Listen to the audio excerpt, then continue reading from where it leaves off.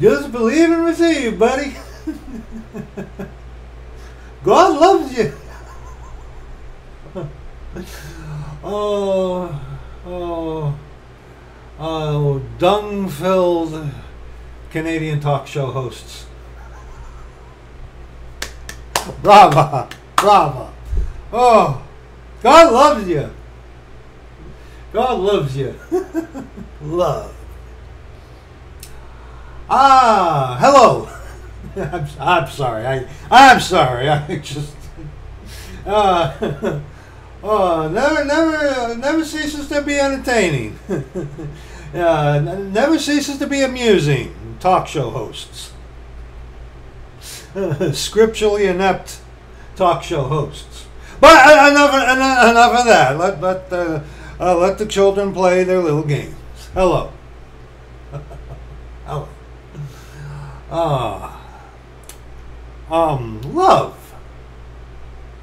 I was thinking about calling this video "What's Love Got to Do with It?" But that you take this love. This love. We're going to be addressing love in this video today. Please get your authorized version of the scriptures, and please read along with me in the scriptures that we will be considering today. You need to read along with me because guess what? Guess what? Guess what? I'm not perfect.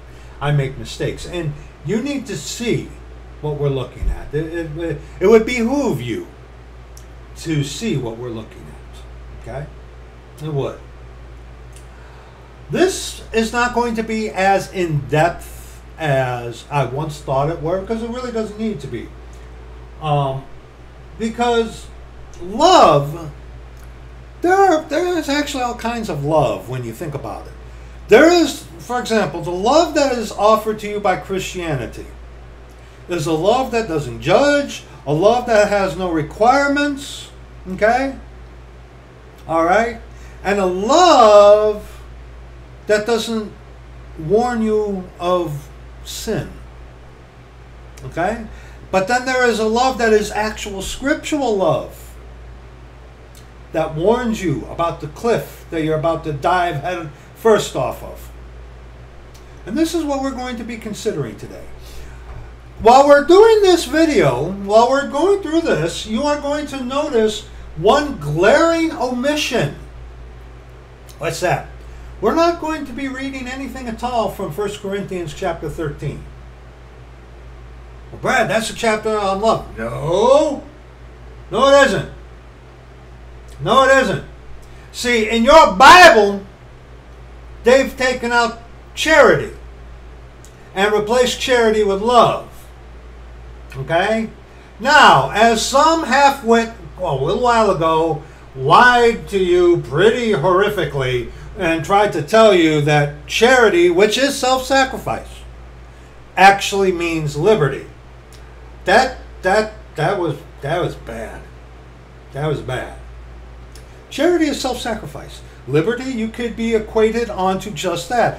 Having liberty to do things. You know, all things are lawful for you. Love. Okay? Affection, a verb, whatever you want, okay? But, here's the thing. There are aspects of charity within love. Yes, there is. Of course. How many of you are married? Okay? Need I say anything more? You're a saint, you're married unto the Lord. Okay? Self-sacrifice. However, you can have self-sacrifice, charity, and have no love. Perfect example. People looking to do all these good works in order to make themselves look good, minus love. Also, a good scriptural example of love with no charity, Ammon and Tamar. Now, some of you cute little pond scum out there would be, well, Brad, that's actually talking about lust. Okay, I agree. But what's it? The scripture says that Ammon loved Tamar. Okay, it does not use the word lust. Again, there are differences. You got it. See, this is what I'm getting at. Well, there are aspects of one within the other. Love and charity are two totally different things, even though the one can encompass the other and vice versa. The same with charity and liberty. There is charity within liberty and liberty within charity. They themselves are two totally different things. And it is heretical and evil, especially when you're trying to do it to justify something that comes from Rome. Okay, just believe and receive there, buddy. Okay, especially when you're trying to justify something that comes from Rome, then that's very abhorrent. That's disgusting. Okay, that is why we are not going to be referencing at all 1 Corinthians chapter 13. Because when you take out charity and put love in there, well, hey, you know, that Bible, the message. Okay. See, when you take out what God has said and put in what man wants, you can justify anything. You can justify anything. Like you're saved by faith through grace. No, it's by grace through faith. Ain't you a sweetie pie? Ain't you a sweetie pie? But first, before we get any further, loves. We've addressed this before. We're going to be addressing this again. I will give you $1,000 of money I don't have if any one of you, anywhere, can find for me within the authorized version of the Scriptures. I will give you $1,000 of money I do not have. If you can produce the verse for me from the authorized version of the Scriptures. Oh, and by the way, the Apocrypha is not inspired Scripture. Nice try, Catholic. Show me where it says God loves you. Show it to me. And I'll give you $1,000 of money I don't have. Okay? Scripture says nowhere that God loves you. People like the most popular place where people will go to in Scripture with this God loves you. There are other places like in 1 Corinthians and whatnot, and also in Romans. But the most popular, the two most popular verses amongst the lost are Matthew 7 verse 1, judge not that ye be not judged, okay? Which James Hetfield, that devil, judge not lest ye be judged yourself. Okay? The lost world knows that one, and of course John 3:16. And they go to that to prove that God loves you. It says loved, gave, all past tense. Proverbs 7. Loves appears twice in the authorized version of the Scriptures. In two different contexts. One involving the harlot, Mystery Babylon the Great, mother of harlots, and abominations of the earth. God loves you. And then in Song of Solomon, which is a picture of Solomon and love towards his bride, more so his Gentile bride, meaning also about the body of Christ, which is Jew and Gentile. But in Proverbs 7, it only appears twice. You look on King James Bible online, it will tell you that loves appears 3 times. No.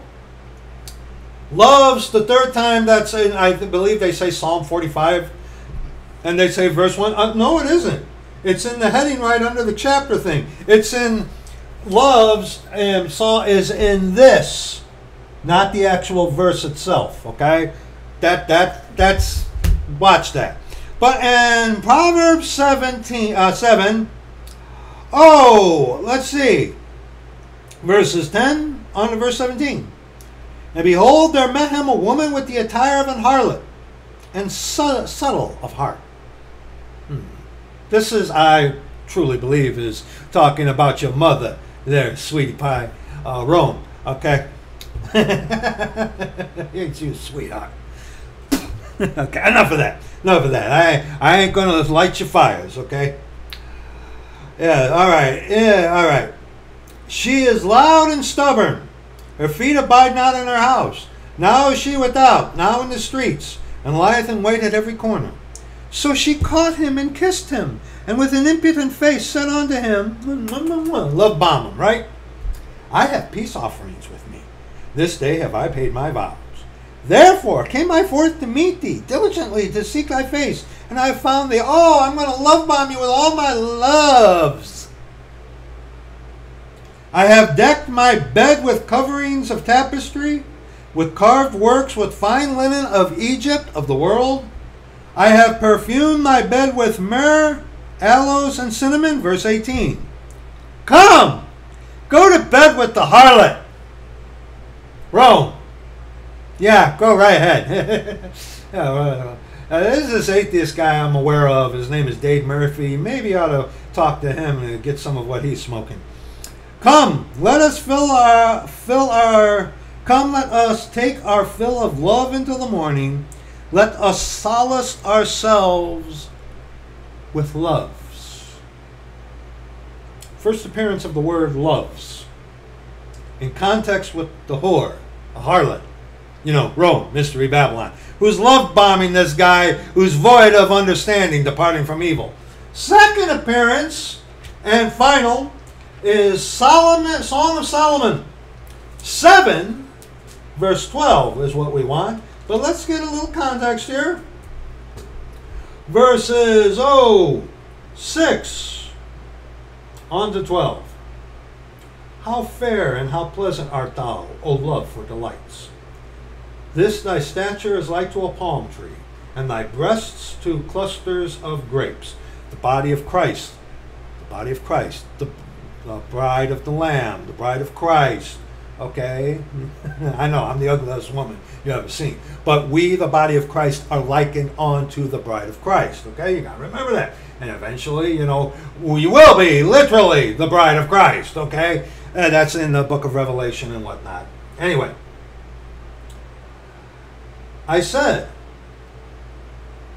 I will go up to the palm tree. I will take hold of the boughs thereof. Now also thy breasts shall be as clusters of the vine, and the smell of thy nose like apples, and the roof of thy mouth like the best wine from my beloved, that goeth down sweetly, causing the lips of those that are asleep to speak. Awake from your sleep, O sleeper. Okay? I am my beloved's, and his desire is toward me, the body of Christ. His desire is toward us, those who are saved. Okay? Come, my beloved. Let us go into the field. Let us lodge in the villages.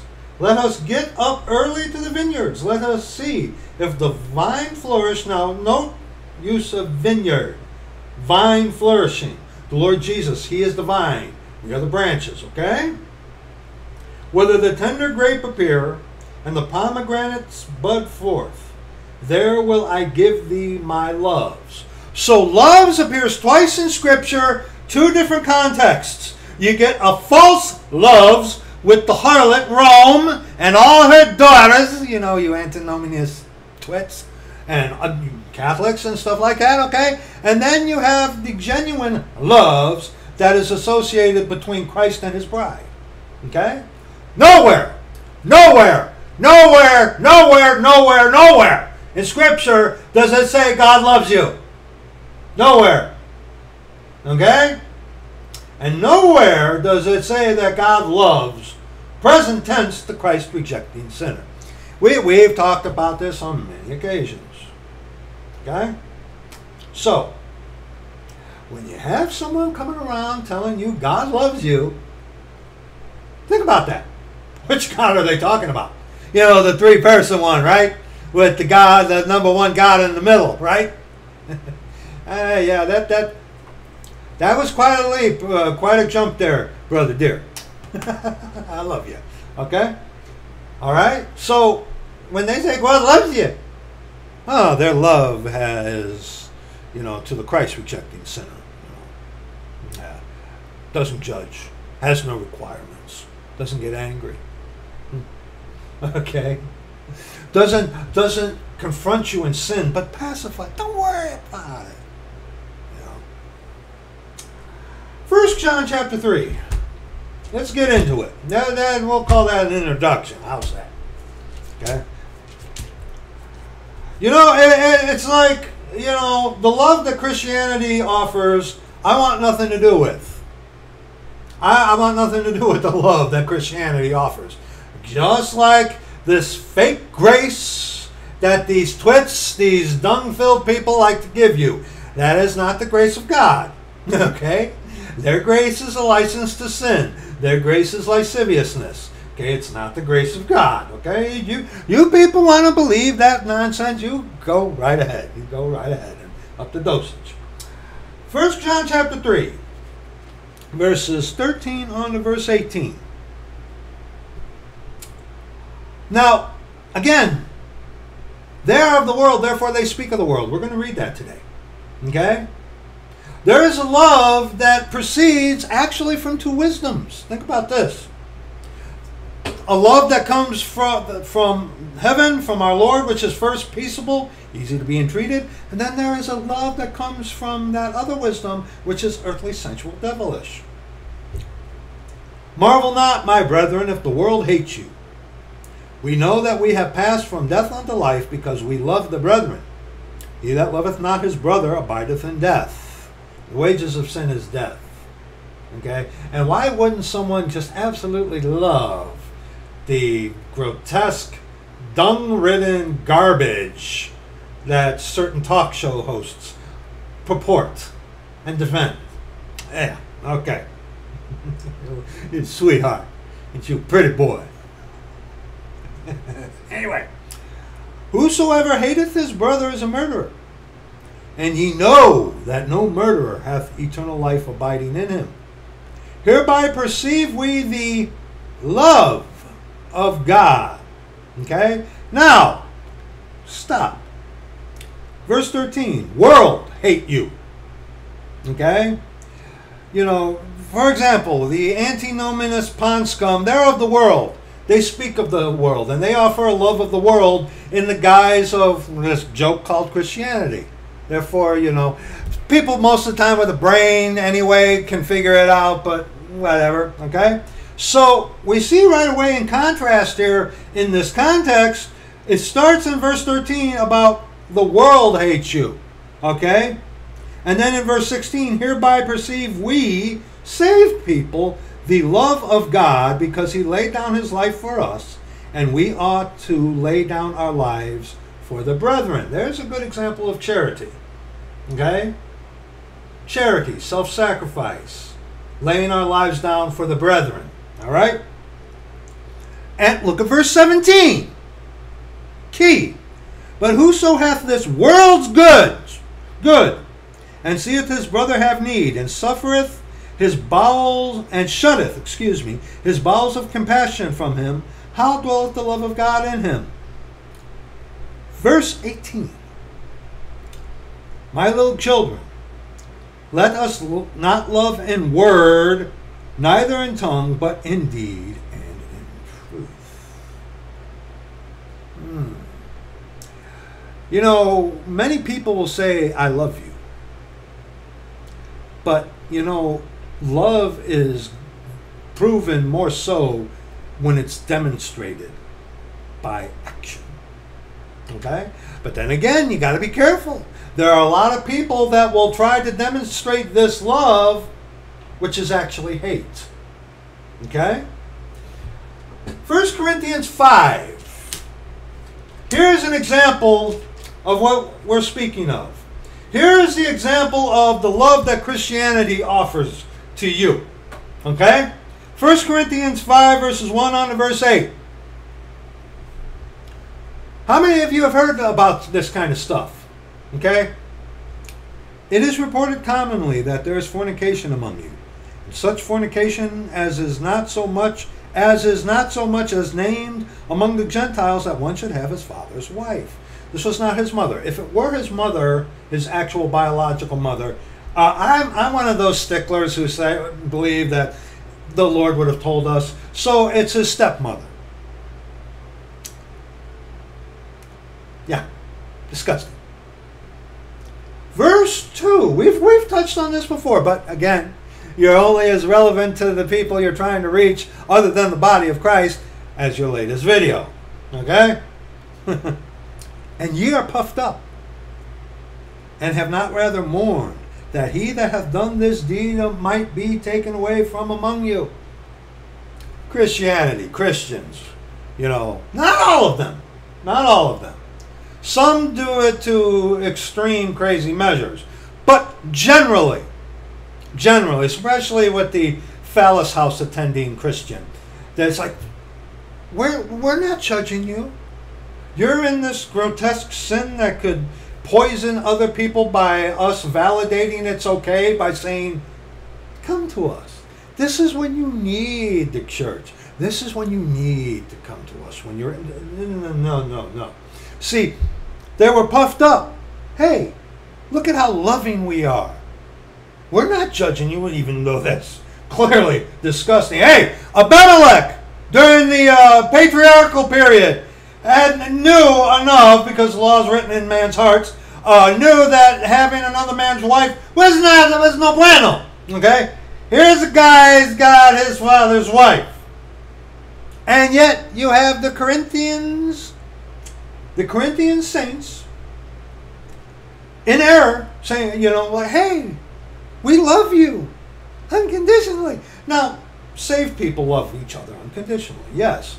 But see, what kind of love is that when you're saying, hey, come to us when you're in this sin, and in us saying that to you, that's when you need to come to all of us.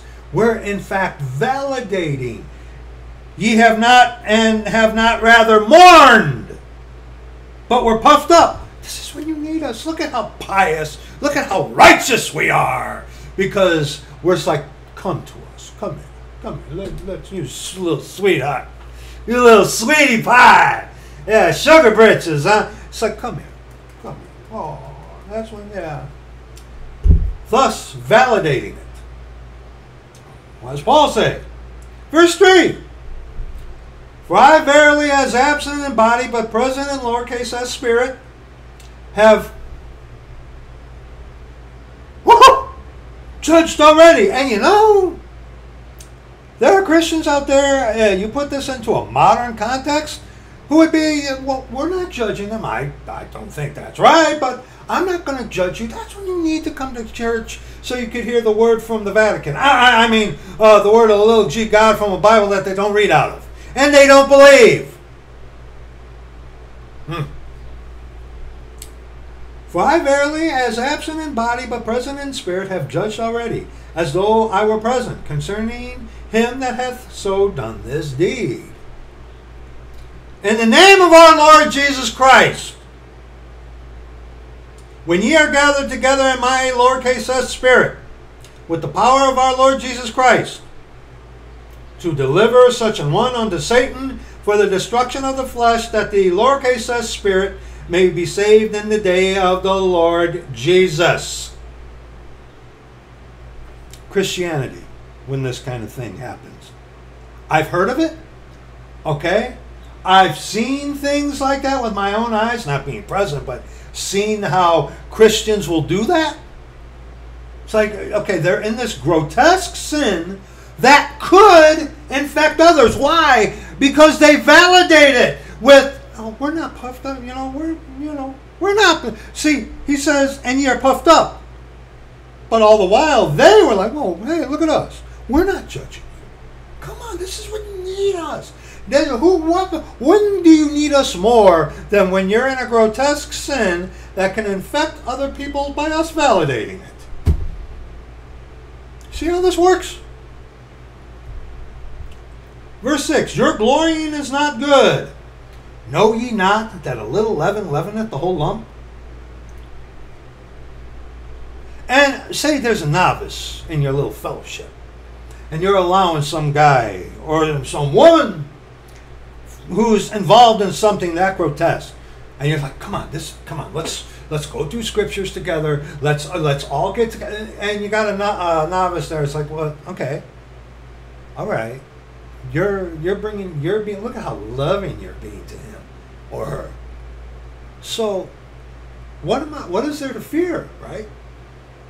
Hey, if I mess up, you little sweetie pie. Yeah, if I mess up, don't worry about it. Because I just saved myself because I believe, right? So, what is there to fear?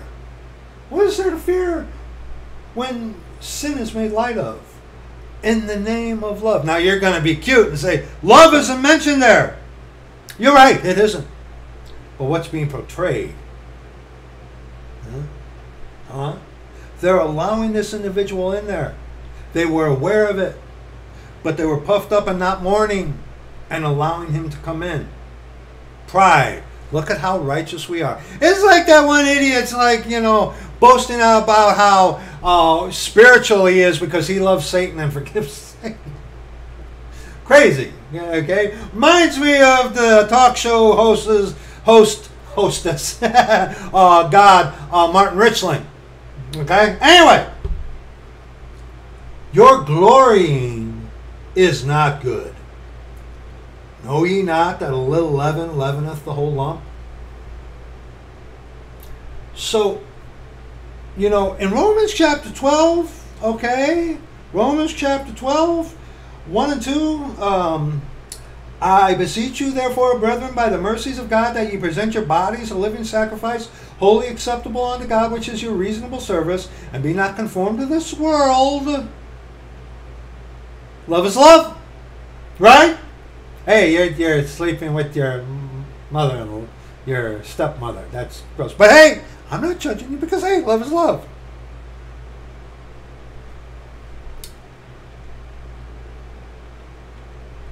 That ye present your bodies a living sacrifice, wholly acceptable unto God, which is your reasonable service.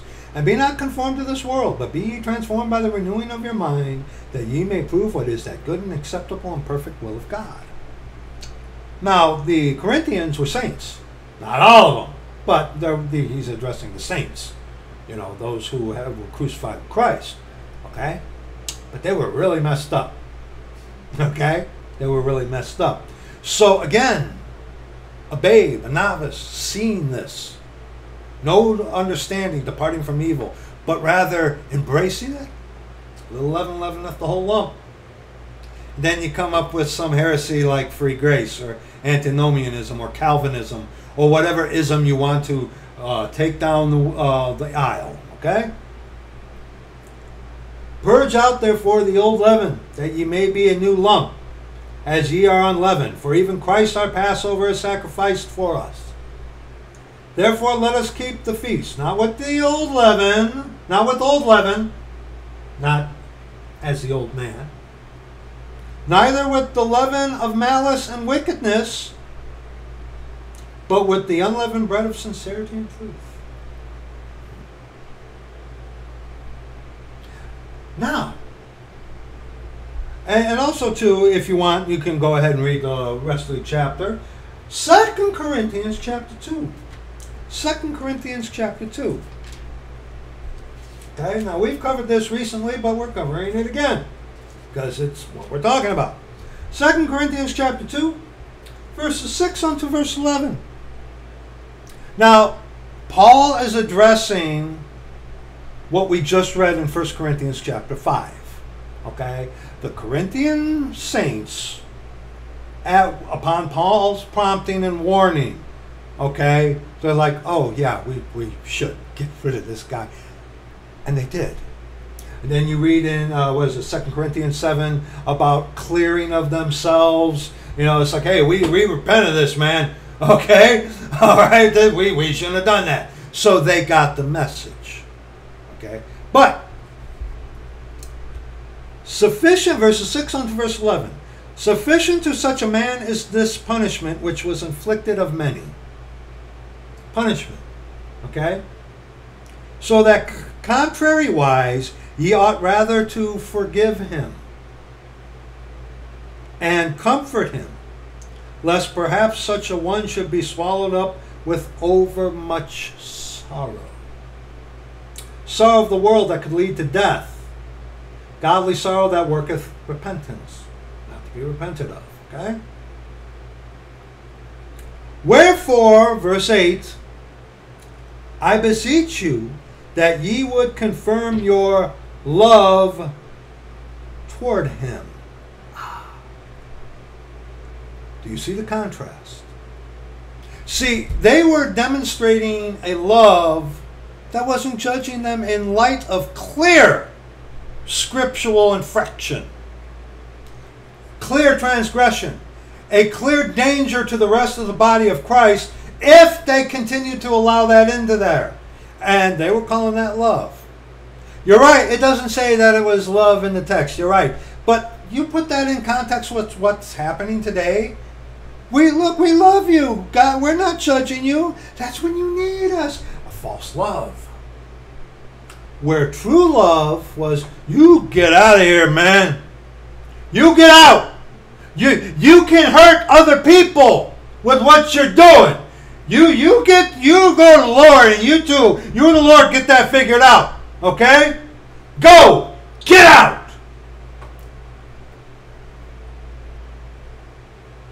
Where was that? Verse 8. Wherefore I beseech you that ye would confirm your love toward him. Kicking someone out in light of something like that? See, now to Christianity, they would call that hate. What's said? The Scripture. Scripture calls that love. Brother, dear brother, you are not demonstrating love when you are intermingling with people, number one, who you know are in error, and number two, who are deceiving people. That's not a demonstration of God's love. Just like the grace that the antinomianist offers is not the grace of God. They're two different things. One is day and one is night. Okay? True love. A true love that is willing to separate for the benefit of others that don't get messed up because of what you're doing. But see, it is demonstrated as love because so that contrary-wise ye ought rather to forgive him and comfort him. They went gung-ho. They did, obviously. We're seeing the evidence. But this is also just suggesting that they may have been a little too, when a brother repents and you can see that fruit, that peaceable fruit of righteousness unto righteousness, we're going to read that today, okay, that comes from chastisement from the Lord. There comes a time when you can see it's like, all right, you and the Lord obviously have been doing some talking. Obviously, the Lord and you have, yeah. It's like, okay, that's when you back off.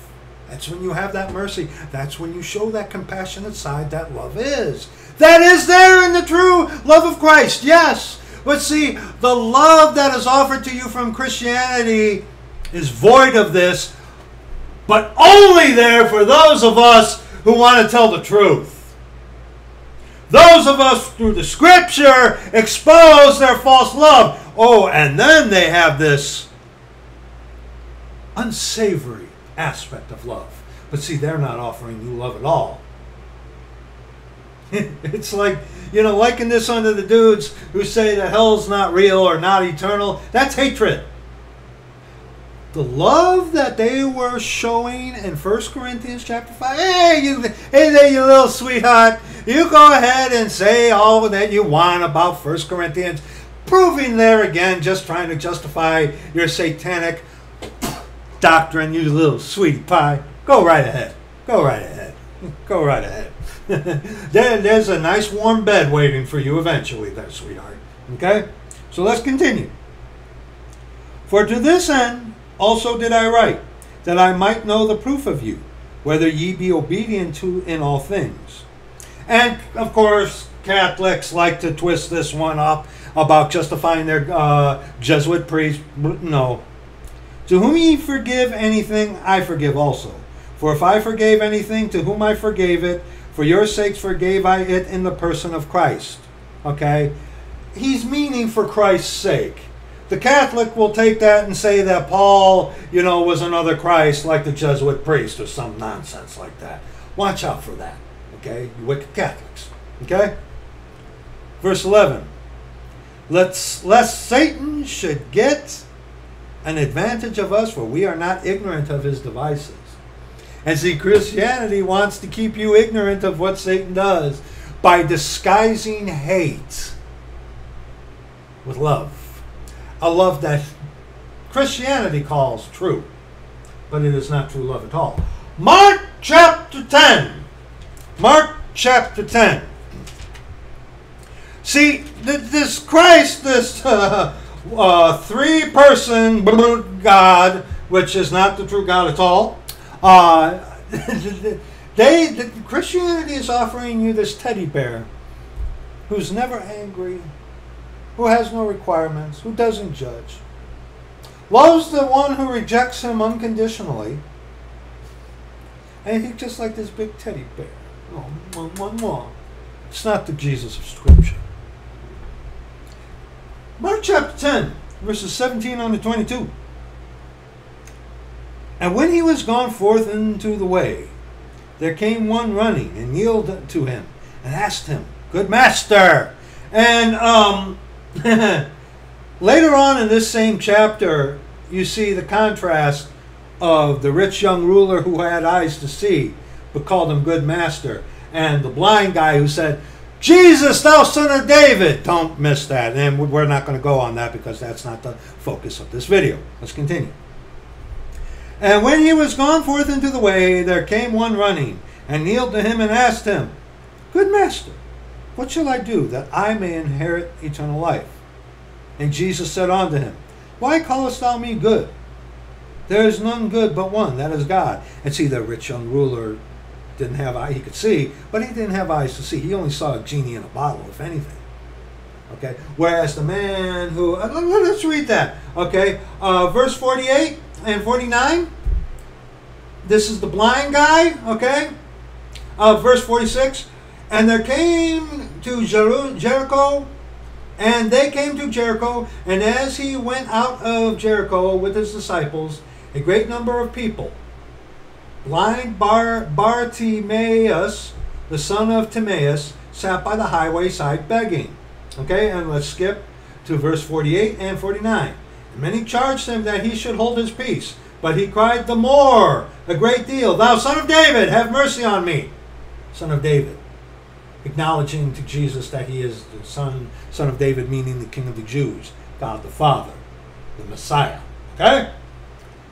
And Jesus stood still and commanded him to be called. And they called the blind man, saying unto him, Be of good comfort, rise, for he calleth thee. Okay? The rich young ruler who had eyes to see, didn't have eyes to see.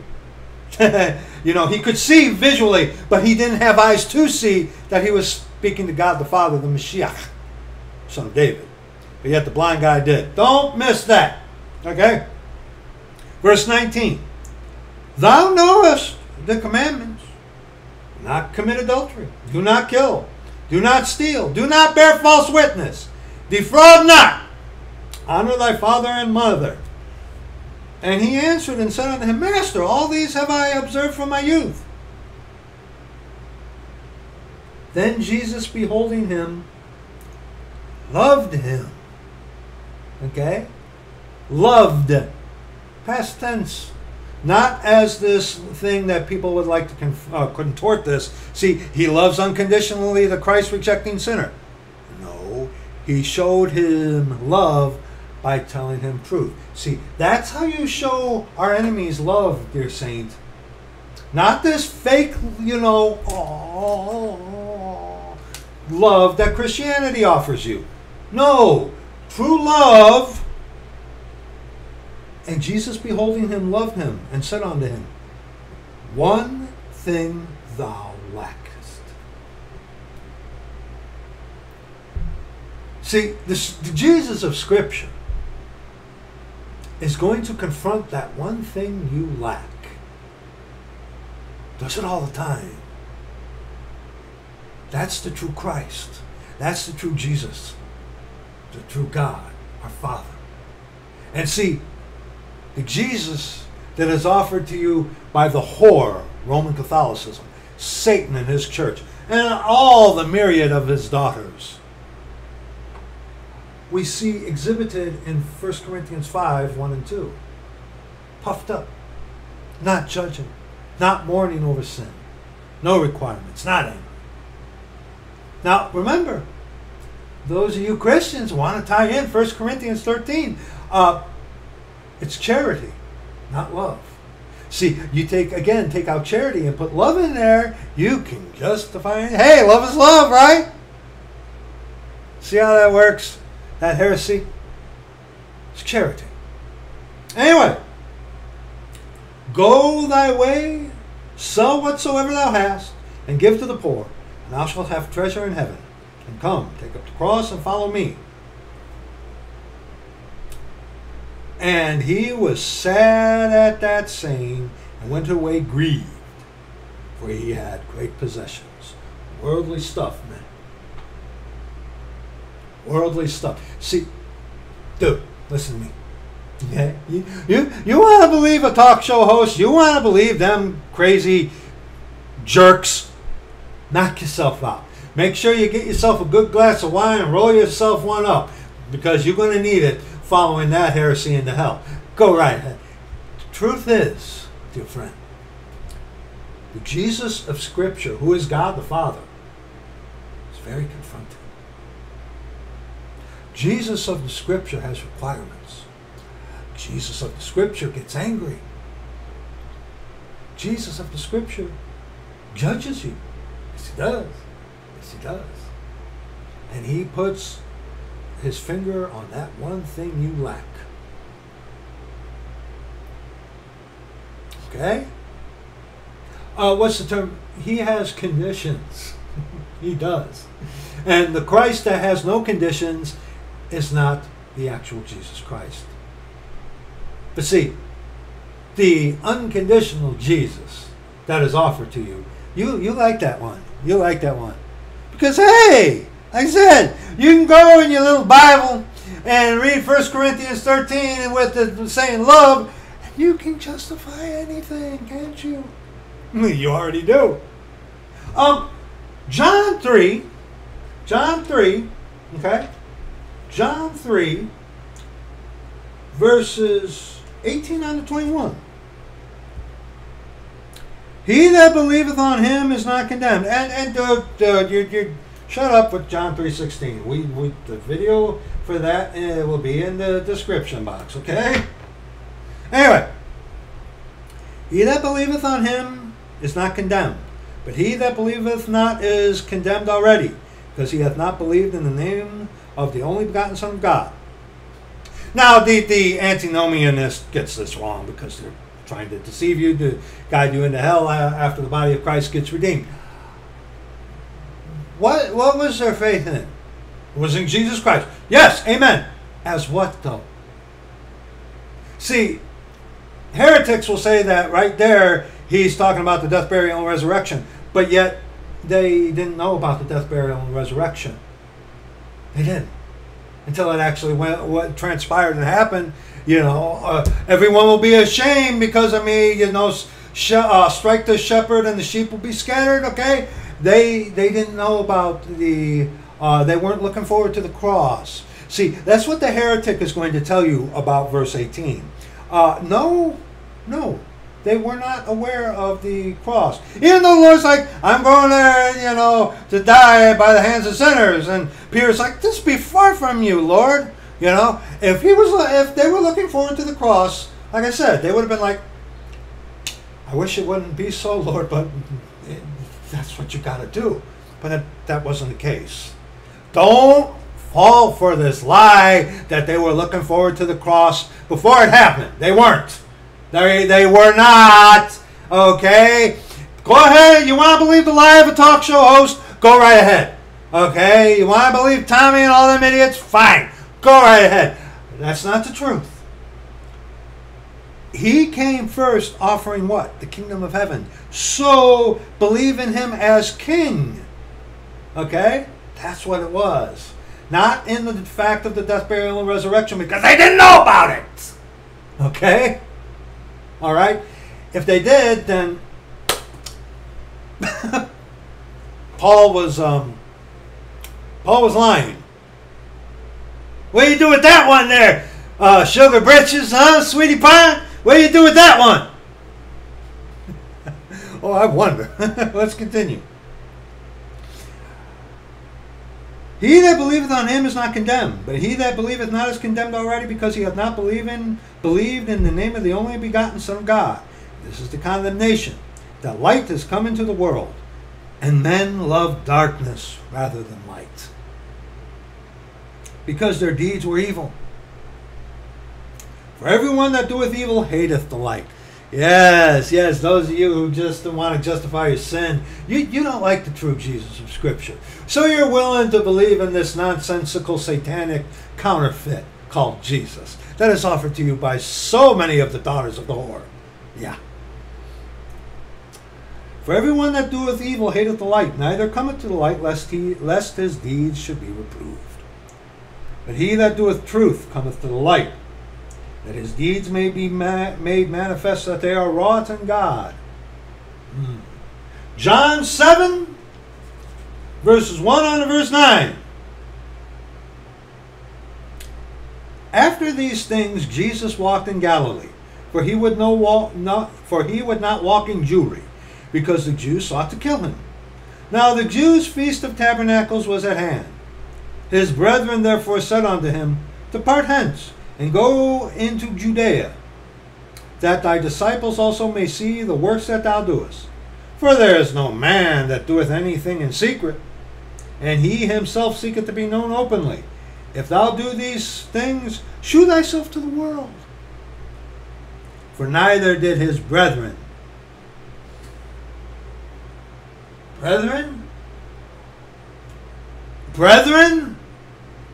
you mean Jesus Christ had brothers and sisters, even?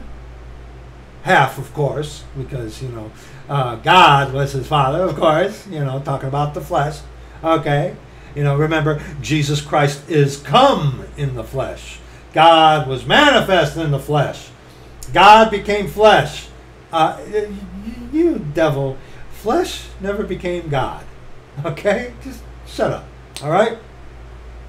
All right? But yeah, Catholic, Mary was not a perpetual virgin. What's in that wine they're giving you? What's in that little cookie you guys eating? Who knows? Who knows? Okay? Then Jesus said unto them, My time is not yet come. Your time is always ready.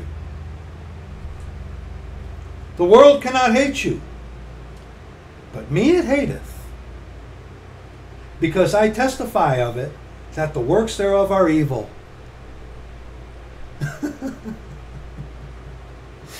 And the Jesus Christ offered unto you of Christianity, generally, it's like, well, I like your Jesus, but I don't want it, because, I want to live my sin, See, the world it's weird. The world has enough sense to know that there's supposed to be something different about what they call, a Christian. But then again, you run into these antinomianists who do these live streams, and I'm not talking about Little Sweetheart, the other guys who just use profanity, justify sin all day long, talk about sexual escapades and whatnot, and then someone who's lost comes to that and it's like, dude, I can get that going down to the bar. You guys are supposed to be the ones representing God? I don't think so. Okay? But see, the Christ of Scripture, right there. The world cannot hate you, Christian. Because, hey, you got to be like the world to win the world. You justify sin there, little sweetheart. You sure do. Yeah, preaching you're a little fake Jesus. Yeah, ain't you so cute? Little pretty boy. Little mama's boy. Yeah, Rome. Yeah. The world cannot hate you, but me it hateth, because I testify of it, that the works thereof are evil. Go ye up to this feast. I go not up yet unto this feast. for my time is not yet full come. If I'm not mistaken, verse 8, the Bible's mess with to turn Jesus into a liar.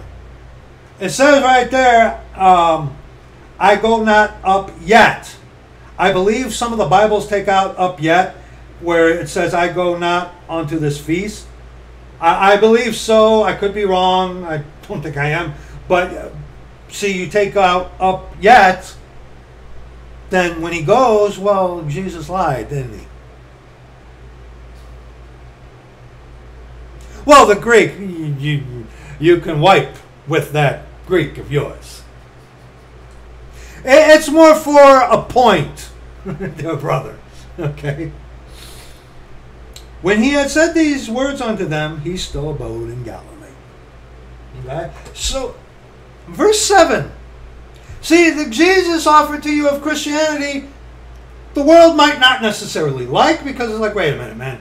There's something that doesn't sound right there, so I'm going to reject it. But there again, generally, in a general sense, you know, the world won't necessarily hate the false Jesus. Even though, you know, when you approach like some of the sodomites and these guys preaching this, you know, God loves you unconditionally, they know. It's like, wait a minute, you're going to tell me, you know, God's okay with what I'm doing? Well, yeah, love is love. Because love is patient, love is kind. You know, you read your 1 Corinthians 13 in the Bible and not the Scriptures. John 18. John 18.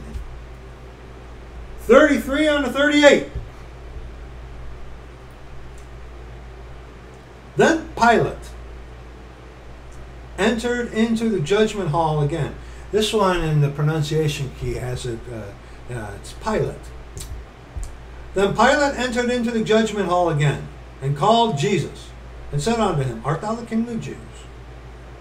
I love this. I love this little dialogue that our Father, our Lord Jesus, has with Pilate. Jesus answered him, Sayest thou this thing of thyself, or did others tell it to thee of me? Pilate answered, Am I a Jew? Did others tell this to you about me? Did you come up with this by yourself? What does Pilate say? Am I a Jew? No! No, he was going off what he heard. Thine own nation and the chief priests have delivered thee unto me. What hast thou done? So, in other words, Pilate's answering, you know, he didn't, of himself, because it wasn't revealed unto Pilate, except that it was told him by those who were handing him over to be crucified. Don't miss that when you go to apply that aspect with instruction and righteousness for us today when you encounter Christianity. Don't lightly glib over that, okay? Jesus answered, My kingdom is not of this world. If my kingdom were of this world, then would my servants fight. Then I should not be delivered to the Jews. But now is my kingdom not from hence. There are people out there who actually truly believe. They do. I've encountered them. Actually truly believe that we are in the kingdom of heaven right now. Yeah. It's like, well, yeah. I mean, we're in the kingdom of heaven right now, aren't we? Huh? Yeah. There are people out there who actually believe that. It's like, woo! Okay, full of wonder. Okay. Stay away from me, bud. Okay, but now is my kingdom not from hence. His kingdom, the kingdom of heaven, the second coming when he comes back down with us behind him. Okay. I'm trying scripturally to prove to someone who's convinced that the kingdom of heaven is happening right now, good luck. Good luck. Good luck. I've scripture with scripture. I've tried talking to people about that who truly believe that the kingdom of... There are, brother. There are people today who actually believe that we're in the kingdom of heaven. Wow! Woo! That's a certain kind of touch right there. Okay. But now is my kingdom not from hence, meaning it's coming at a second coming. Okay? Pilate therefore said unto him, Art thou king then? Jesus answered, Thou sayest that I am a king. To this end was I born. Again, proving about what we just read in John chapter 3. It was, see, were they believing in the death, burial, and resurrection? No! They were not aware of it until it happened. Okay? Don't believe that lie. Well, what was their faith supposed to be in then? Him as king. Okay? Because he was offering the kingdom of heaven. Alright? Alright? The death, burial, and resurrection happened. Then, after that, which this dispensation, it is finished. Our faith is, and it's finished. Not like some whose faith is in their actual faith. Your salvation is in the present tense, isn't it there, sweetheart? Yeah. You got to continuously believe, right? It's like your one little master, Martin Richling. Oh, and dear brother, you had emailed me very quickly. Okay, the people who moderate, the brethren who moderate for the channel, they don't need to come to me about anything. And if there's something that one of the moderators sees that they do not feel is appropriate, they have that permission to do what they will with it. They don't have to come to me. That's why they're the moderators, okay? So, just mentioning, all right? Just saying. Anyway. Thou sayest that I am a king. To this end was I born. And for this cause came I into the world, that I should bear witness unto the truth. Everyone that is of the truth heareth my voice. And then what does Pilate say? Pilate saith unto him, What is truth? What is truth? It's standing right in front of him. But see, sayest thou this thing of thyself? Or did others tell it thee of me?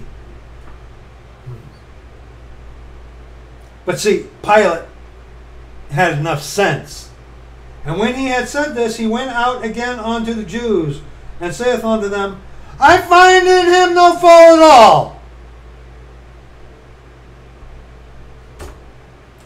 2 Corinthians 11. 2 Corinthians 11. 2 Corinthians 11, verses 1 on to verse 4.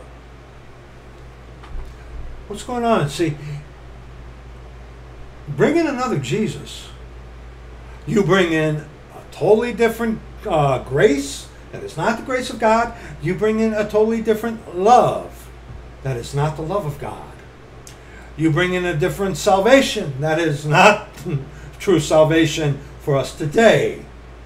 See, when you believe in yourself, you are your own Jesus. Think about that. You are your own God. Because you saved yourself. Sweetie pie.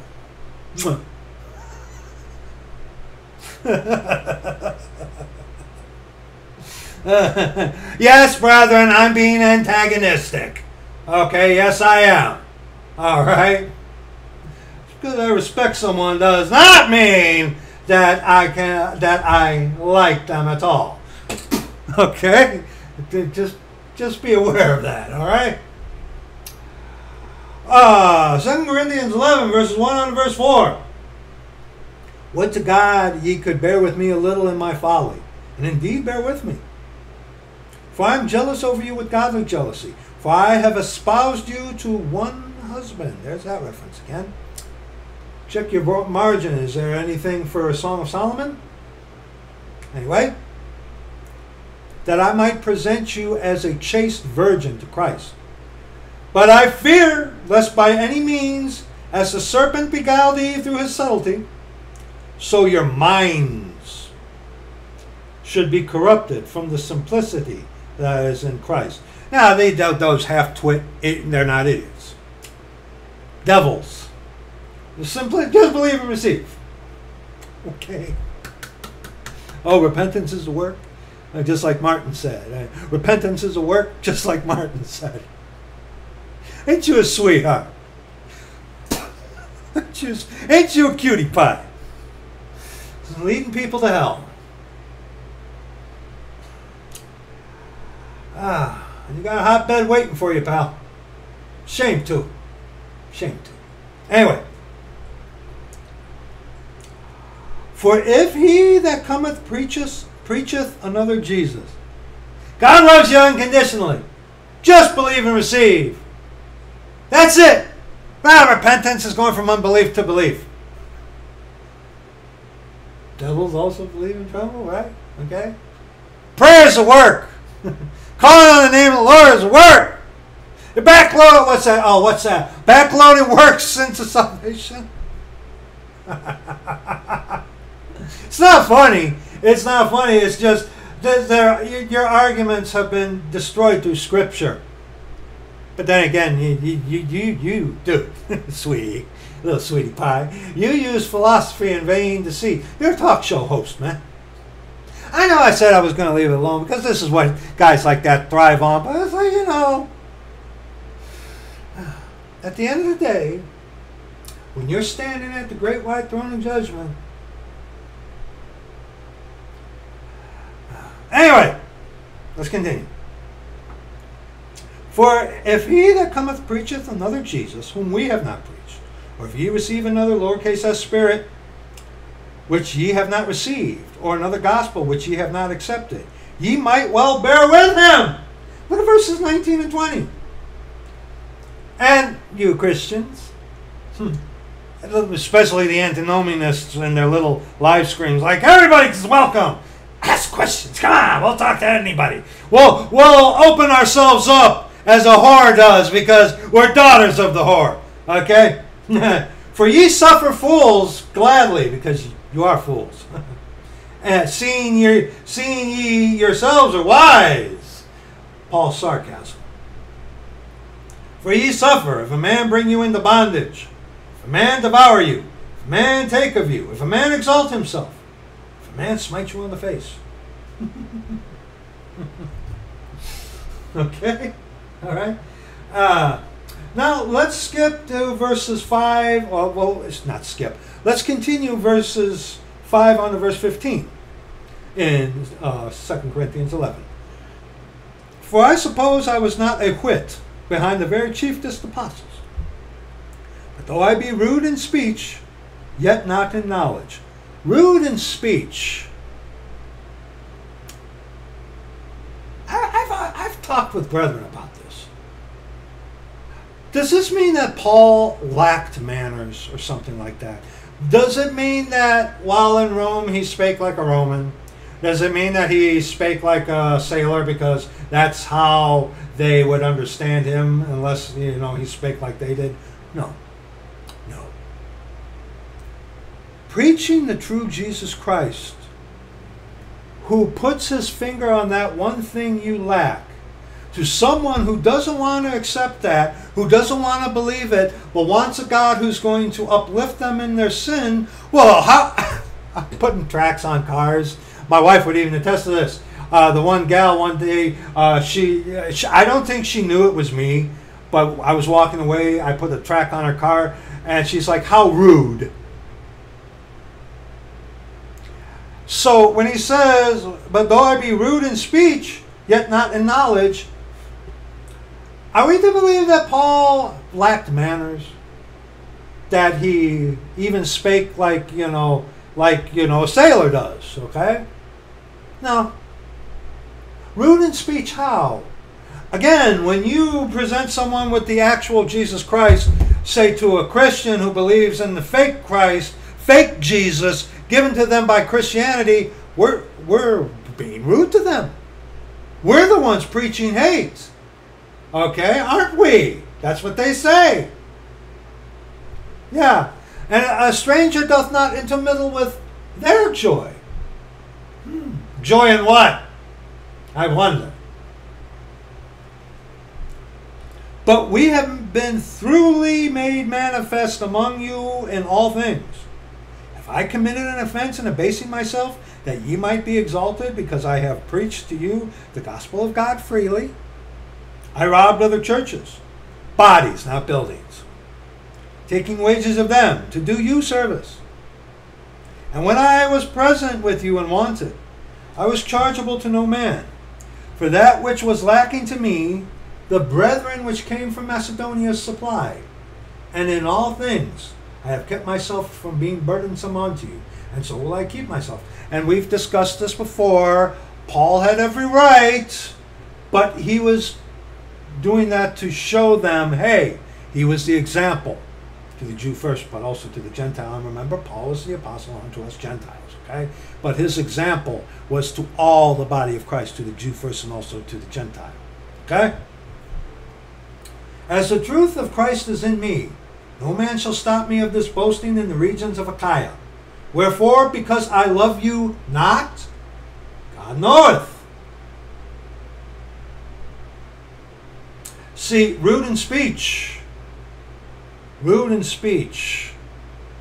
preaching the Christ that is contrary to your flesh, as opposed to the Jesus that is for your flesh. Oh, and you guys would be cute. It's like, well, he'll quicken your mortal body. Yes, he will, but not to sin.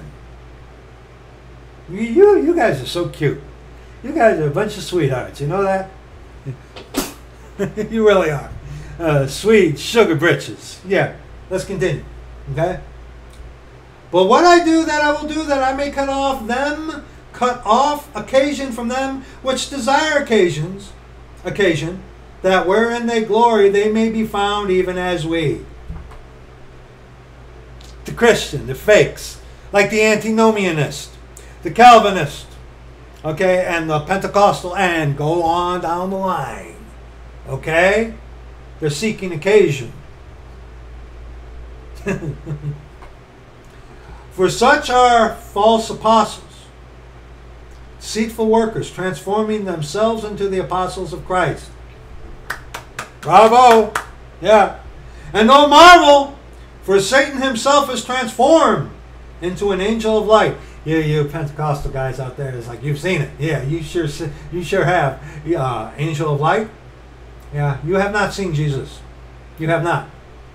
Okay, in your dreams or whatnot, you haven't.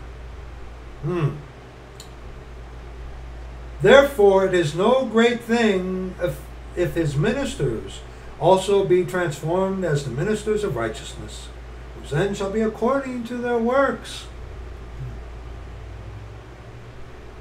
Hey, sweetheart, your salvation in the present tense? Do you continually have to believe? I'd like to, I'm not going to watch, but I'd like to hear the response to that. I would. I'd like to hear the response to that. Because I know where you got that from. You know? I know where you got that from. It wasn't from Scripture. I know who you got that from. I'd like to hear the answer to that. Do you have to continually believe? Do you? Justifying yourself by your own belief? I wonder. Well, I wonder. Anyway, okay. Now, Galatians 1. Galatians 1. Verses 1 on to verse 10. See, the actual Jesus. Okay. You love your enemies today by demonstrating truth or giving them truth. Faith cometh by hearing, and hearing by the word of God. But when someone doesn't want to hear the truth, the word of God, you are left with what? Your physical testimony, how you behave, which the Christian really, okay? So, again, it comes down to which Jesus are you being presented.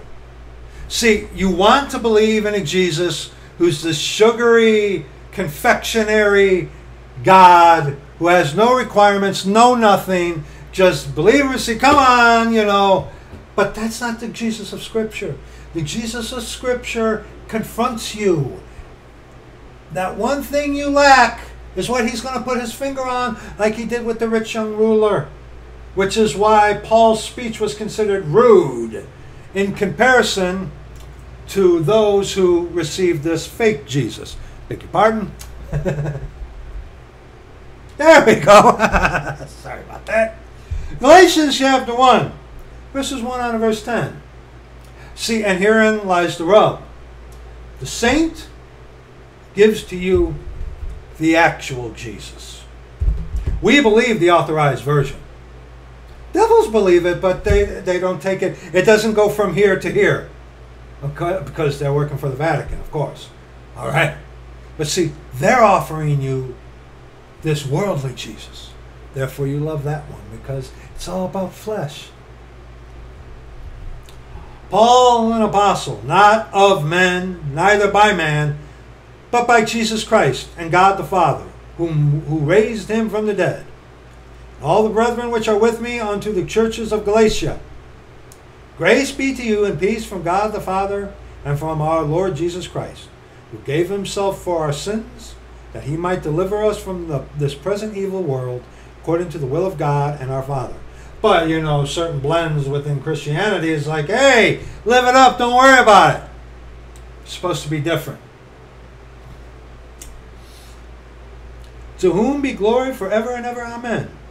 I marvel that ye are so soon removed from him that called you into the grace of Christ unto another gospel, which is not another. It's not another gospel. There's only one gospel. But see, all the blends of Christianity offer you a myriad. Which one? Yeah, whatever you feel like. You are your own standard, buddy, sweetheart. Okay? Which is not another, but there be some that trouble you and would pervert the gospel of Christ. Yea, hath God said. That's where it begins, the Genesis. Yea, hath God said. Oh, you got Catholic, Calvinist, German Catholic, Presbyterian, Episcopalian, Methodist, Pentecostal, Baptist, King James Bible believing Christianity, free grace, which is kind of a seasoning on a dead steak, if you will. Okay.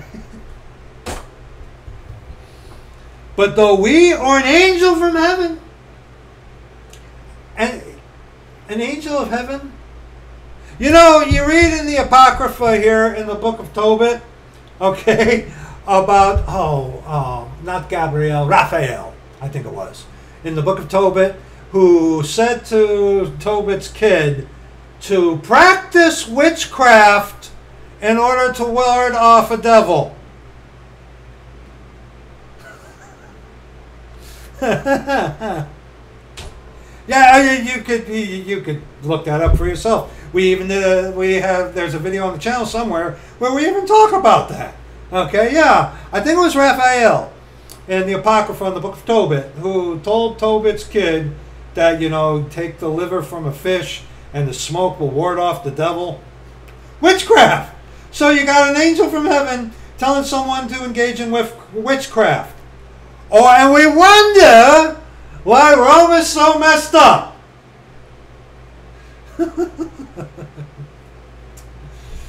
Now, how's your mother? You know, Rome. Not your biological one. I don't go there. But, you know, your real mother, Rome. But though we or an angel from heaven preach any other gospel unto you than that which we have preached unto you, let him be accursed. See, also the inference there is that an angel from heaven is not going to preach contrary to the scriptures. The Pentecostal, they get all these visions, an angel came, Jesus spake to me, blah, blah, blah. And yet their dreams and visions are never rightly divided and usually contrary to scripture because they're not rightly divided. Okay? For do I now persuade men or God? Oh, no, there. Oh, we're going to look at that, so I'm not going to say that yet. Okay, 1 Corinthians chapter 5. We'll get there. We'll get there. Okay, or 2 Corinthians. Excuse me. Actually, we're coming to that very quickly. All right, but for do I now persuade men or God? Christianity is about persuading men for their little g God, Satan. Or do I seek to please men? I'm not here to please you. Christianity is here. It's all about you. She's decked her bed with coverings of tapestry from Egypt. Let us solace ourselves in loves. And all the while offering you a love that is actually hate. For if I yet pleased men, I should not be the servant of Christ. Because see, Christ was confronting. Jesus Christ is confronting. Okay? He demonstrates love, not in the present tense, meaning he loves unconditionally the Christ-rejecting sinner. No. It is showing love to warn you of the truth. We already looked. He loved him. Warning him, it's like, one thing you lack. Go do that and come and follow me. Okay? Before the death, burial, and resurrection, the law was still binding. Yes, it was. Okay? All right? But the point is, Jesus Christ is going to confront that one thing you lack. But the Jesus Christ that is offered to you of Christianity and their love, it's going to bolster you up in that love that isn't true love. Lust, lasciviousness, covetousness, whatever. Okay? Now, 2 Corinthians 12, 2 verses. 2 Corinthians 12, verses 14 and 15. And here it is for the saint. Here it is for the saint. See, the Christians, they don't grow in truth. They grow in philosophy. They grow in emotion. They grow in their feelings. Behold, the third time I am ready to come to you, and I will not be burdensome to you. For I seek not yours, but you. For the children ought not to lay up for the parents, but the parents for the children. And I will very gladly spend and be spent for you, though the more abundantly I love you, the less I be loved. Now hold up, think about this. To a Christian who we as saint, the Lord has opened the door. It's like, dude, you need to stop that. You need to get away from that. That's going to kill you. That's going to poison your mind. We're the savor of death unto them. Because we're raining on their parade, right? Oh, how many of you have, you're being too extreme. Jesus wouldn't. You're Jesus. But the Jesus who is, he's very confronting. Okay? Okay? Your little Jesus, he's a little patsy. He just loves you so much. He loves you unconditionally. God loves you. Yeah, right. He loves you so much and he's going to be leading you into hell. Yeah. I think perhaps maybe no, my dear friend. Okay? But see, the more abundantly I love you, the less I be loved. How many of you, in witnessing, when people come to you and you ask me questions through email, and you ask, and we go through scripture, and then you fire back, it's like, why are you being like that? Like, dude, you asked. You asked. What does the scripture say about so-and-so topic? It's like, why are you? It's like, wait a minute. Why does that offend you? Oh, you want to keep that. You want it. You want you want a God, you want a Jesus who's going to justify what you want. So just believe and receive this, sweetheart. Just believe and receive and go listen to the talk show. With virtually zero scriptural refutation or cherry picked without giving the proper context or at all. See, people like that, they can get away with these things because of the generalized ignorance of Scripture. Because, hey, Christian, what's the perfect Word of God? The originals. Oh, here we go again. And some of these guys even purport to be King James Bible believing Christians. But it's by grace through faith in the Garden of Eden. Grace through faith in the kingdom. That one, I am full of wonder when I hear some of you guys actually say that during the kingdom of heaven, it's by grace through faith. Your audience is the audience you're targeting who doesn't know that, and you're the ones who are supposed to tell them that it's all works, but yet because you got an agenda. You want people to take the mark of the beast and damn so many to hell because you're working for Satan, the Vatican, and stuff like that. It's full of wonder. Backtracking now to 2 Corinthians 11, 31 and 32. Oh, no. 1 Corinthians, excuse me. 1 Corinthians 11, 31 and 32. For if we would judge ourselves, we should not be judged.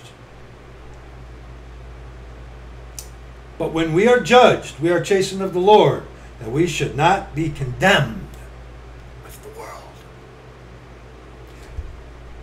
And herein where these guys, they'll judge saints.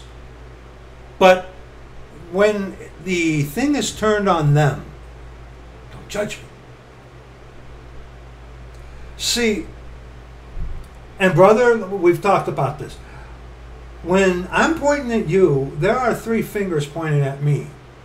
And we are commanded in Scripture to examine ourselves, to prove ourselves.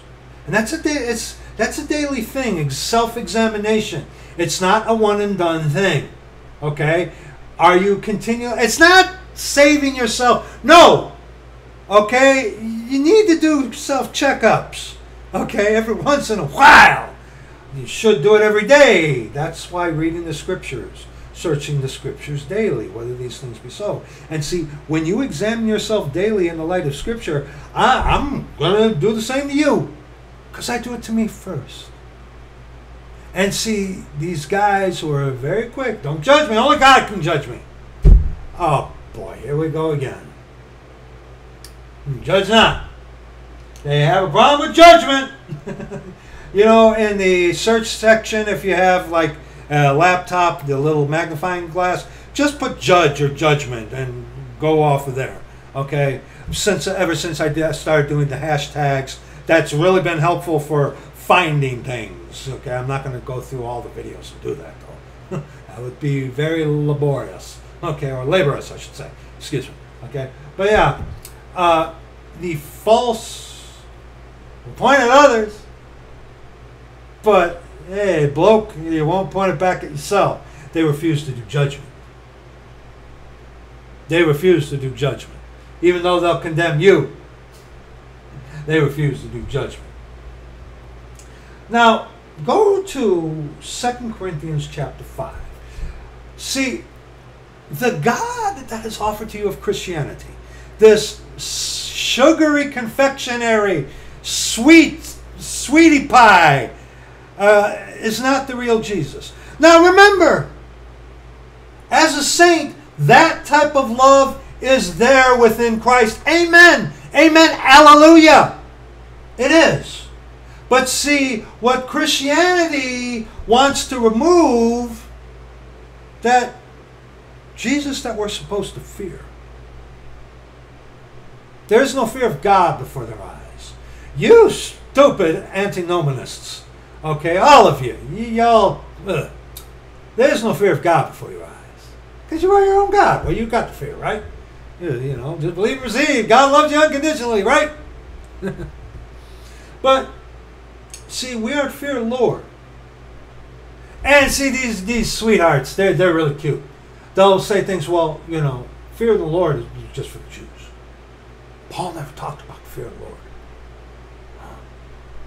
See, the fear of the Lord is clean. Fear of the Lord is right. They'll say, well, that was that's not applicable. How are you supposed to love someone that you're afraid of? I know, in a society and a culture that is deprived of the father in the household and replaced it with two fathers or two mothers, okay, whatever.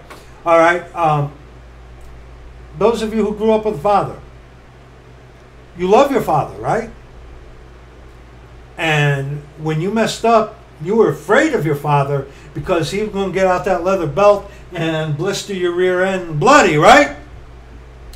You loved him, but you were afraid of him for that nature. But you loved him, right? Now, I know this Generation Z, whatever that nonsense is. I know that's foreign to you. But, there was a time, even in Jesuit-controlled America, that people were brought up at least with that construct of a family unit. You love your father, but yet it's like, you wait till you get home. Our father, he's going to blister them buttocks. He's going to blister them buttocks of yours. But see, you loved him, but you were afraid of him. And see, Jesus Christ, who is our Father, okay, think about this, okay, and we're going to look at this in Hebrews. You fear your earthen father, but love him, but yet your heavenly Father, you're not supposed to fear him? I smell something. I smell a Jesuitical satanic agenda. But first, 2 Corinthians chapter 5. 2 Corinthians chapter 5. Verses 9 on to 12. Wherefore we labor, that whether present or absent, we may be accepted of him. Now, this is not talking salvifically. Okay, when you go the way of the cross, broken of your self-righteousness, taking responsibility, not hiding under the umbrella, we're all sinners. Okay? Fearing the Lord and calling upon his name. And see, you stupid, vile, vomitous, antinomianists, that's foreign to you because you're the greater. Calling on the lesser, your little g God. Okay? This is not talking about salvation. The way you serve God reflects him. And you devils, you reflect your little g God quite well, I must admit. Bravo there, sugar pie. Okay? Wherefore we labor, that whether present or absent, we may be accepted of him. For we must all appear before the judgment seat of Christ. Who's the book of Corinthians written to collectively? Saints. Okay? Judgment seat of Christ, you look it up yourself, is only for us, saved people. Okay? Judgment seat of Christ is only for saved people. Not everybody is going to be, everybody eventually who doesn't go to the judgment seat of Christ, the redemption of the purchased possession, that kind of thing, okay? But the judgment seat of Christ is for saints, okay? Not Christians, okay? For saints, saved people, all right? Not everybody is going to appear at the judgment, only saved people are, okay? So when he says we must all appear before the judgment seat of Christ, he's in context talking about those all who are saved. Okay? That everyone may receive of the things done in his body according to that he hath done, whether it be good or bad. Knowing therefore the terror of the Lord, we persuade men. We are made manifest unto God. And I trust also are made manifest in your consciences. Wow. Terror of the Lord. That's not fair, Brent. Oh, no, you be quiet. Verse 12. For we commend not ourselves again unto you, but give you occasion to glory on our behalf, that ye may have somewhat to answer them which glory in appearance, and not in heart. The ones who put on the facade. That's why I think a lot of you guys hide your faces. Okay? Even though you had videos where you showed your faces before. But presently, you hide your faces. Huh. That one, you know, you guys talk about, oh, you're cowards and you're so brave. Why don't you start showing your face? Huh? There are those of you out there who have and just aren't doing that. Fine. Okay? But there are some out there who, in any of their videos, even though you can see the people have thing on their face, they don't show their faces. Huh. Why is that, I wonder? Brad, you didn't. Well, you're right, I didn't. Here I am. I know, put this under the kitchen cabinet to scare the roaches away, right? I'll give you that. I'll give you that. I'll give you that, okay? I will. All right. 2 Corinthians 7, verse 1. Paul never talks about the fear of God.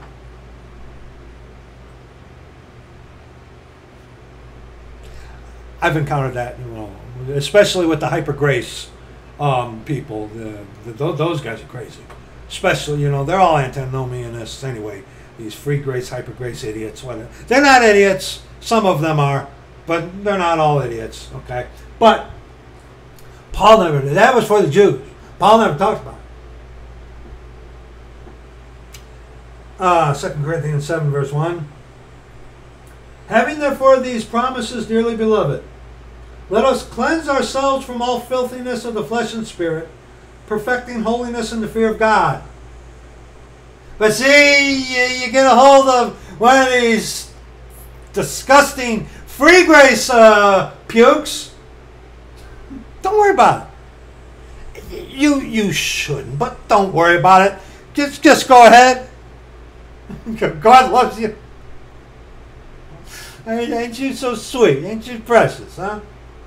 Okay. Oh, we're not done. Ephesians chapter 5. I'll mock these guys all day long. All day and all day long. I will. I will. I'm not afraid of these guys. You crazy? Look at what Elijah did. He mocked the prophets. Okay? Ephesians 5, 11 on to 21. And have no fellowship with the unfruitful works of darkness, but rather reprove them. For it is a shame even to speak of those things which are done of them in secret. But all things that are reproved are made manifest by the light. Who is the light? Oh, that angel of light, or that true light that lighteneth the world?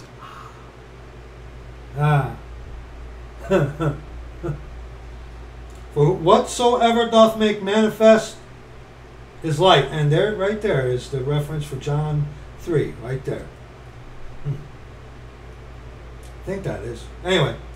Wherefore he saith, awake thou that sleepest, and arise from the dead, and Christ shall give thee light.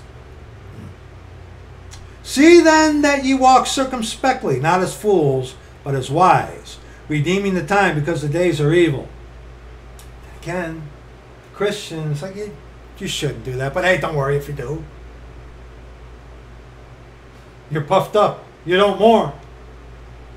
Okay, you're proud. It's like we're looking how righteous we are. We're not judging you. It's when you need to come on. We love you. If you love them, you'd be like, look, you need to get away from us because your sin can infect others, and you need to get out of here. You need to go to the Lord. Get away.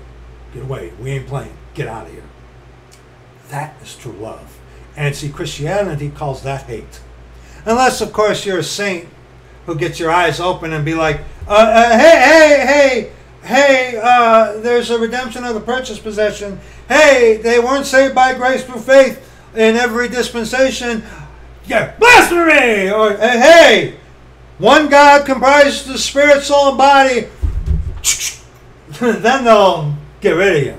Yeah, because you're preaching truth, see. And by the way there, sweetheart, it was Lennon who said, not John Lennon, call the enemy what you are. and always speak the opposite of the truth. Okay, sweetheart? Okay? You're a talk show host. You should have known that, sweetie pie.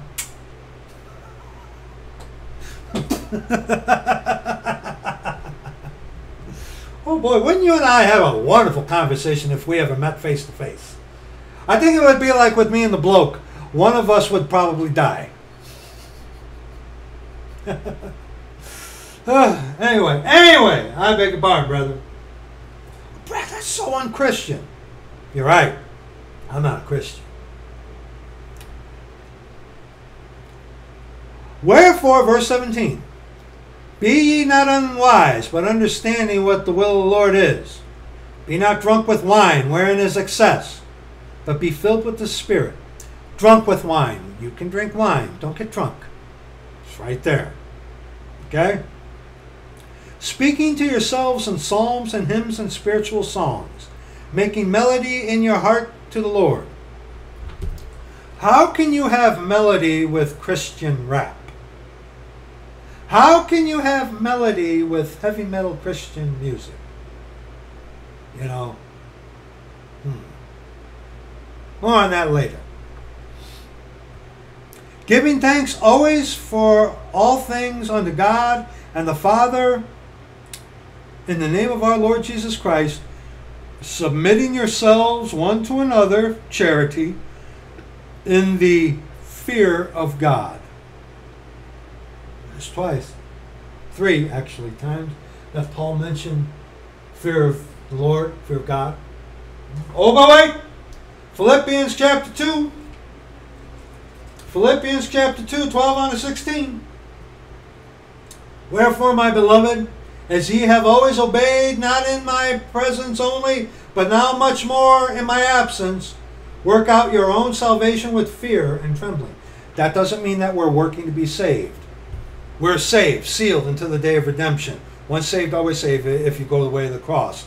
Not, being the higher, calling the lower down to you like the antinomianist believes, okay? Stupid, okay? But Jesus lives within us, the saved saint. We are to work out what he has put in himself. That's what that means, okay? It's not working to be saved or stay saved or anything like that, okay? For it is God, and it says so right there. It says so in verse 13, okay? What it's talking about. For it is God which worketh in you, both to will and to do of his good pleasure. See, verse 13 this explains verse 12. It's like, what is that? Well, what does that mean? Read 13, okay? Do all things without murmurings and disputings. What were we reading to? 16.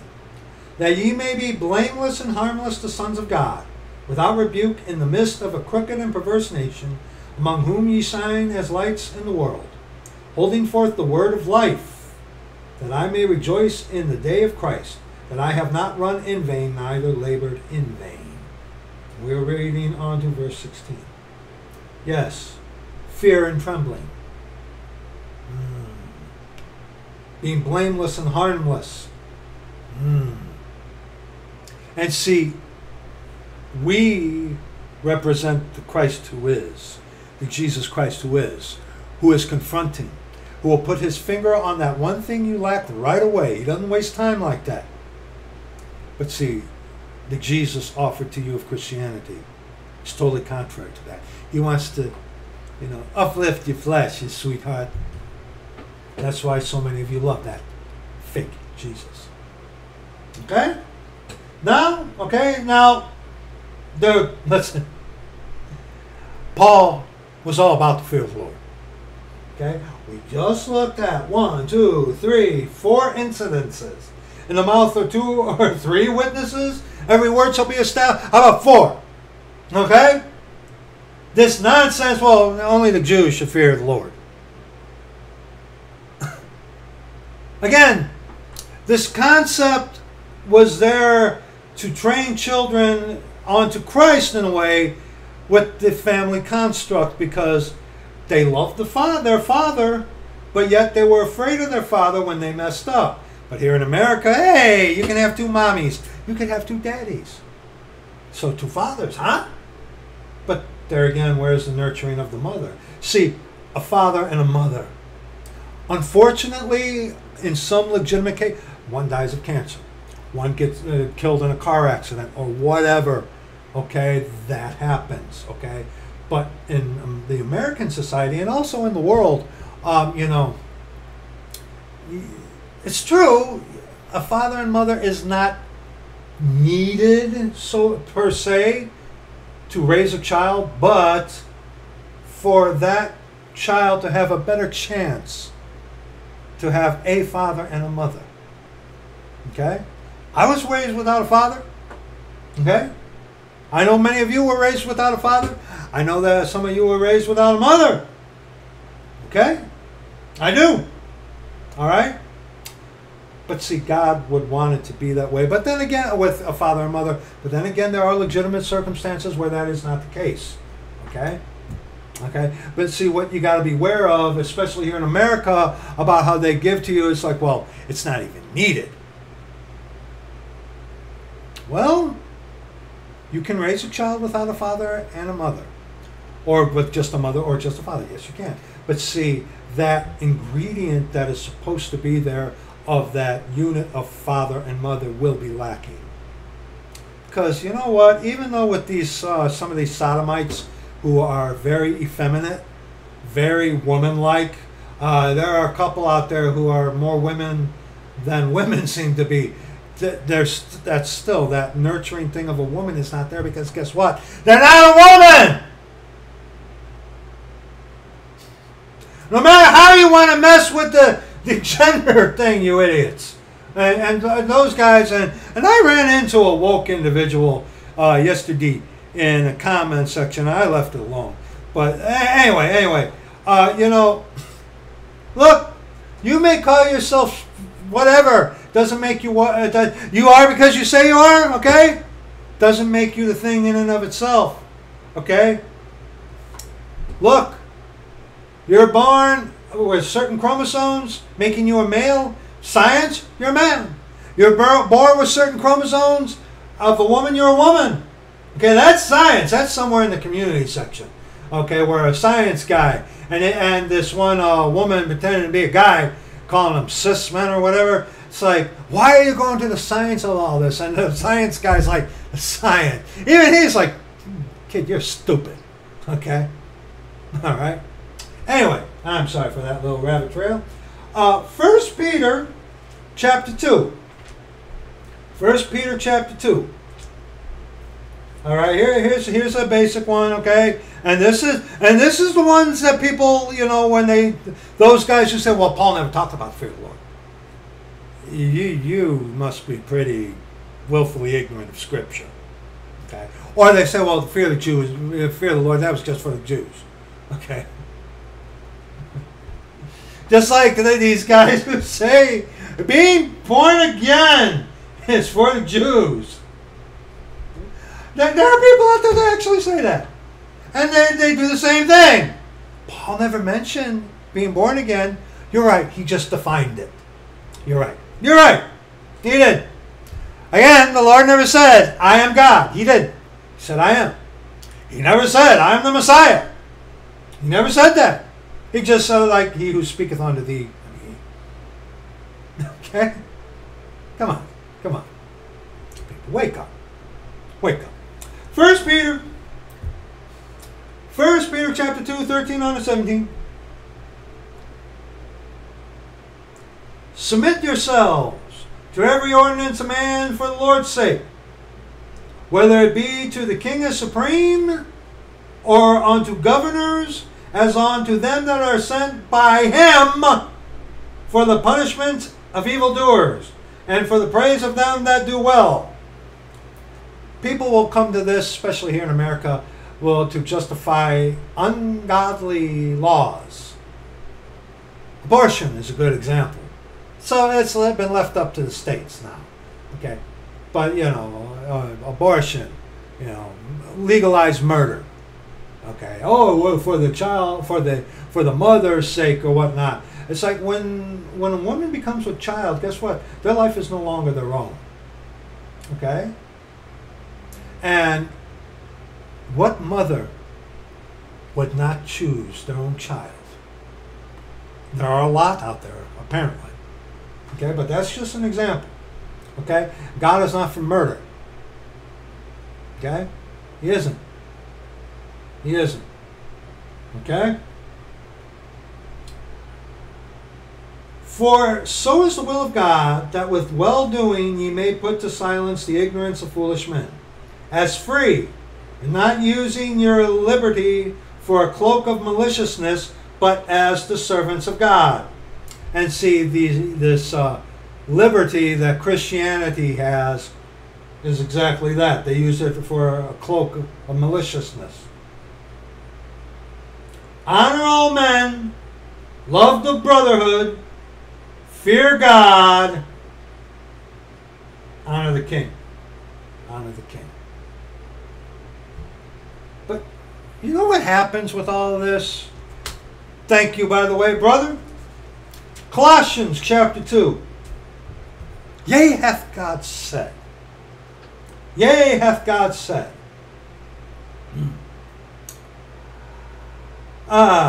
Verses 4 on to verse 8 in Colossians chapter 2. Thank you, brother. And this I say, lest any man should beguile you with enticing words. It's really interesting to hear antinomianists try to refute truth with Scripture. Some do, they'll put like on the screen there, but they don't get really deep. And they use philosophy instead of Scripture with Scripture. It's a different thing. It's like some do. That idiot Tom does this. He'll put the thing up there and they'll talk about this verse, but they'll use philosophy and vain deceit. They'll use man's wisdom instead of comparing Scripture with. See, we're comparing Scripture with Scripture. That's what you do. These guys are philosophers. Okay? They are. Okay, they are. They don't get deep. They can only skim on the surface. They don't get deep. They're scripturally inept. That's why. They get what they get from their mother, Rome. Okay? Anyway. And this I say, lest any man should beguile you with enticing words. For though I be absent in the flesh, yet am I with you in the spirit, joying and beholding your order, and the steadfastness of your faith in Christ. As ye have therefore received Christ Jesus the Lord, so walk ye in him. Rooted and built up in him, and established in the faith, as ye have been taught, abounding therein with thanksgiving. Beware, lest any man spoil you through philosophy, the love of man's wisdom, and vain deceit, after the tradition of men, after the rudiments of the world, not after Christ. There is a Christ that is offered to you of the world, and there is a Christ who is. Which one? Which one, huh? Of course, that video is going to be in there. Now, here let's address something that a lot of the heretics love to go to. 1 second. All right, sorry about that.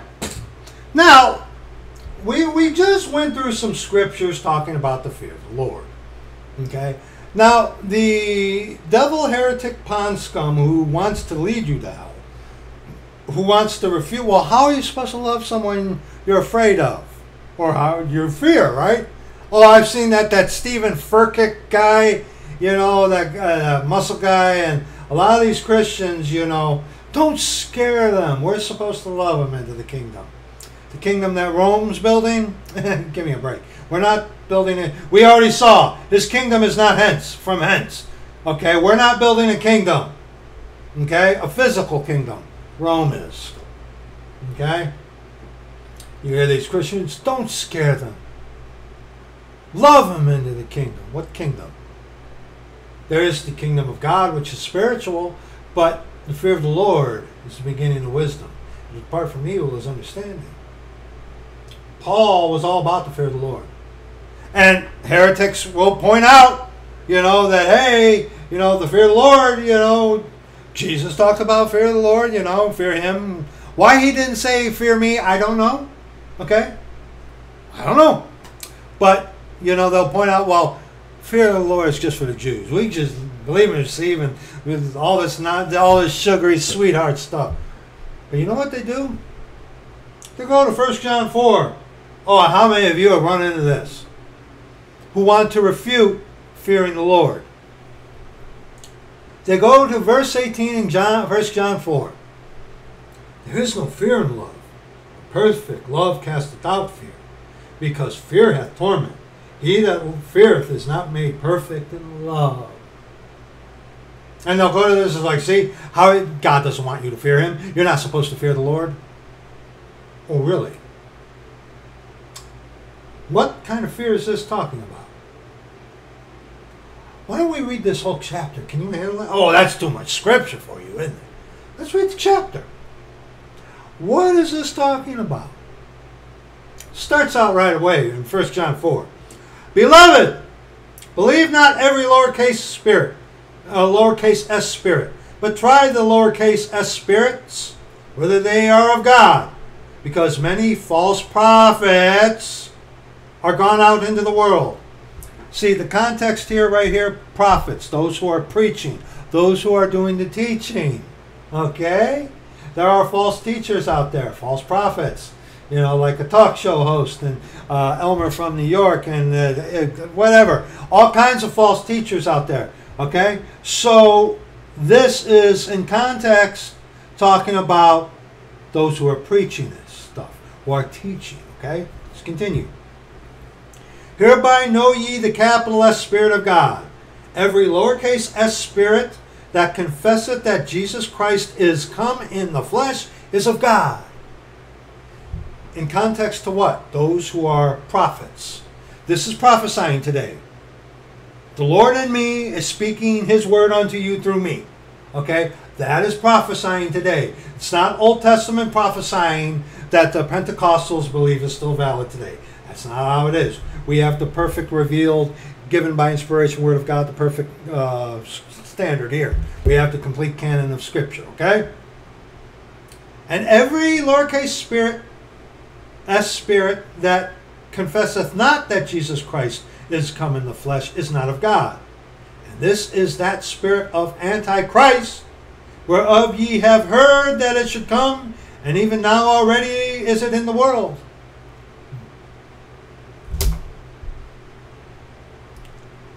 When you are your own standard, when you save yourself, is Jesus Christ is if you are your own standard? If you are saved by just your faith through his grace, not by his grace through our faith, you devils twist that. You've been caught. Okay? All right? But when you save yourself, is Jesus Christ? I'll let you roll that one around in your head for a little while. Think about that. Ye are of God, little children, and have overcome them, because greater is he that is in you than he that is in the world. Christ in you, the hope of glory. The Father dwells within me and every saint. Okay? These guys of the world, they're of their father the devil. Ye are of God, little children, and have overcome them, because greater is he that is in you than he that is in the world. They are of the world. Therefore speak they of the world, and the world heareth them. Through philosophy and vain deceit, the traditions of men after the rudiments of the world. That was a good thing that you mentioned too, by the way, brother. Thank you. Therefore they are of the world, therefore speak they of the world, and the world heareth them. We are of God. He that knoweth God, relational, not just up here, heareth us. He that is not of God heareth not us. Hereby know we the spirit of truth and the spirit of error. Beloved, let us love one another, for love is of God. And everyone that loveth is born of God, and knoweth God. Born of God. God who dwells within you. See, God's unconditional love is there for you to be had, but you got to go the way He prescribed. Okay? Not boot the door and climb up some other way, or save yourself just because you think you are. Okay? All right? You go the way to the cross the way He has prescribed, and He saves you. The love of God is for you. Who will separate you from the love of God? No one, not even yourself. Okay? He that loveth not knoweth not God, for God is love. And we have already been looked at what true love actually is. Okay? A false love will cheer you on as you're running off of a cliff. That's the fake love. True love will be like, hey, yo, throw a rock at you, trip you up. It's like, hey, dude, stop. You don't want to hear that. But see, we're showing love because, hey, we don't want you to go off the cliff. But those, love them into the kingdom, you sugar britches out there. You sweetie pies, you sweethearts out there.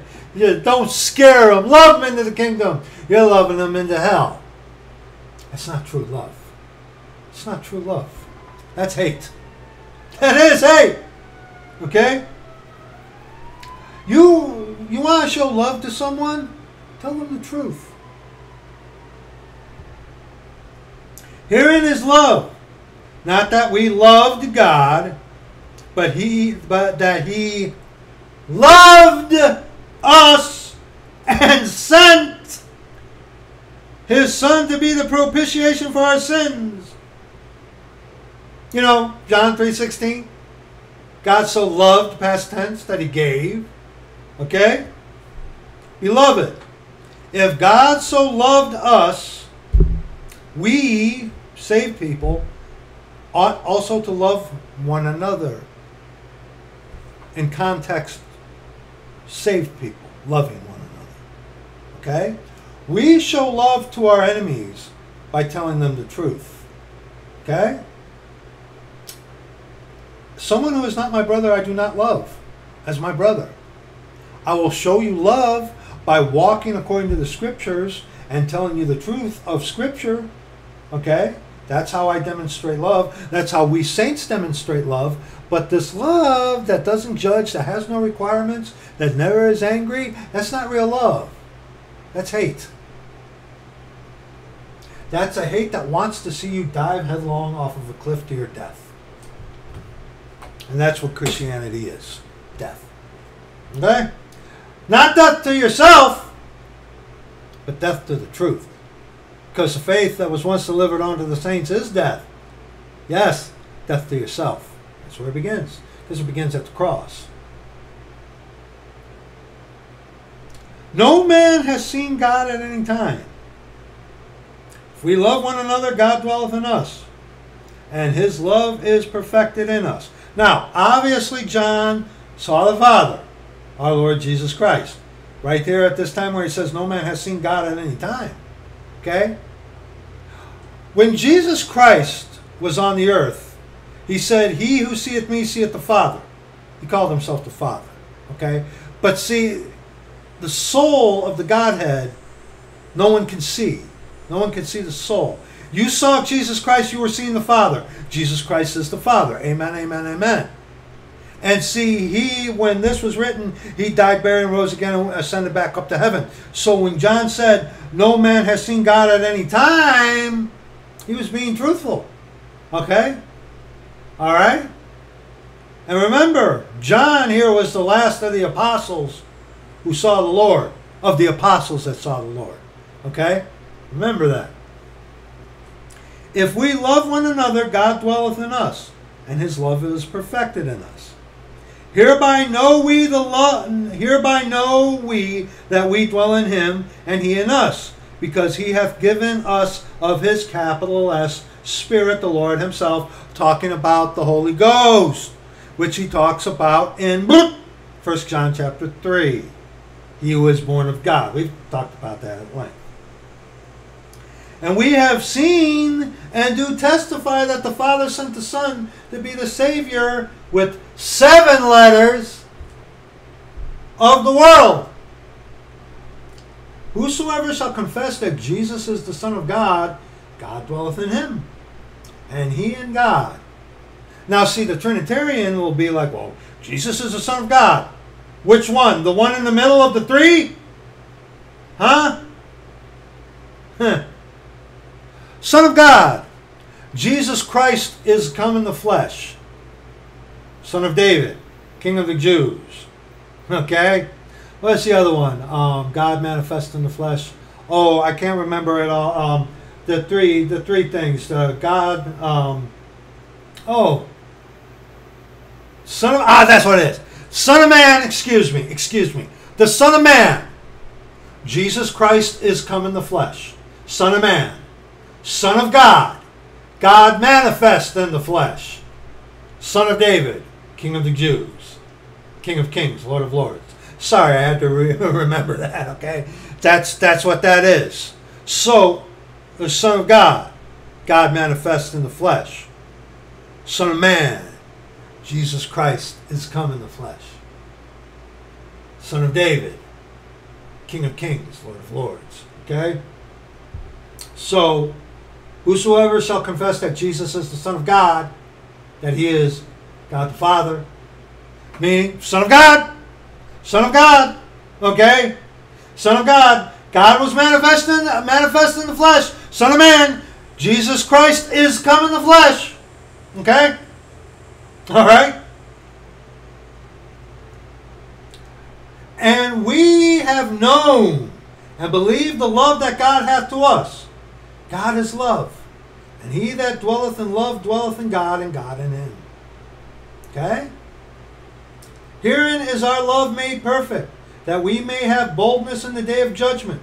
Because as he is, so are we in this, pay attention, world. In this world. Now verse 18. There is no fear in love, but perfect love casteth out fear, because fear hath torment. He that feareth is not made perfect in love. Question. We've read the context. What is this fear talking about? Is it the fear of God? No. So are we in this world. It's a reference onto the fear of the world, the fear of man.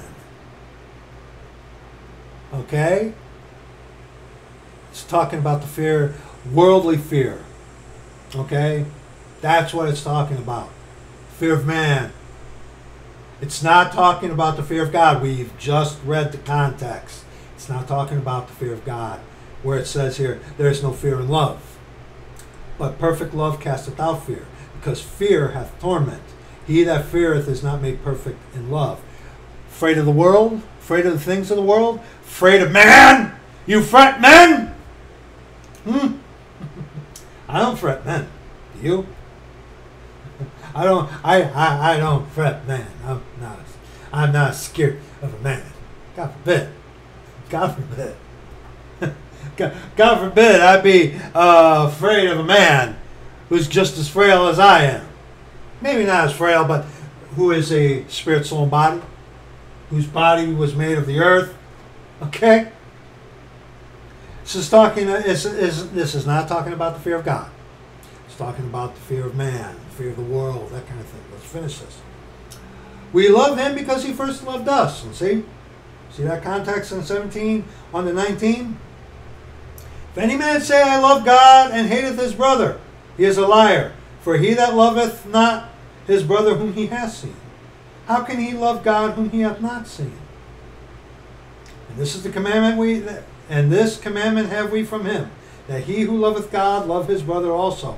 Same thing equates what we already mentioned about how you know, children who have a father on earth, they love their father, but when they mess up, they're afraid of him, afraid of what he's going to do, his judgment, and getting their rear end blistered, right?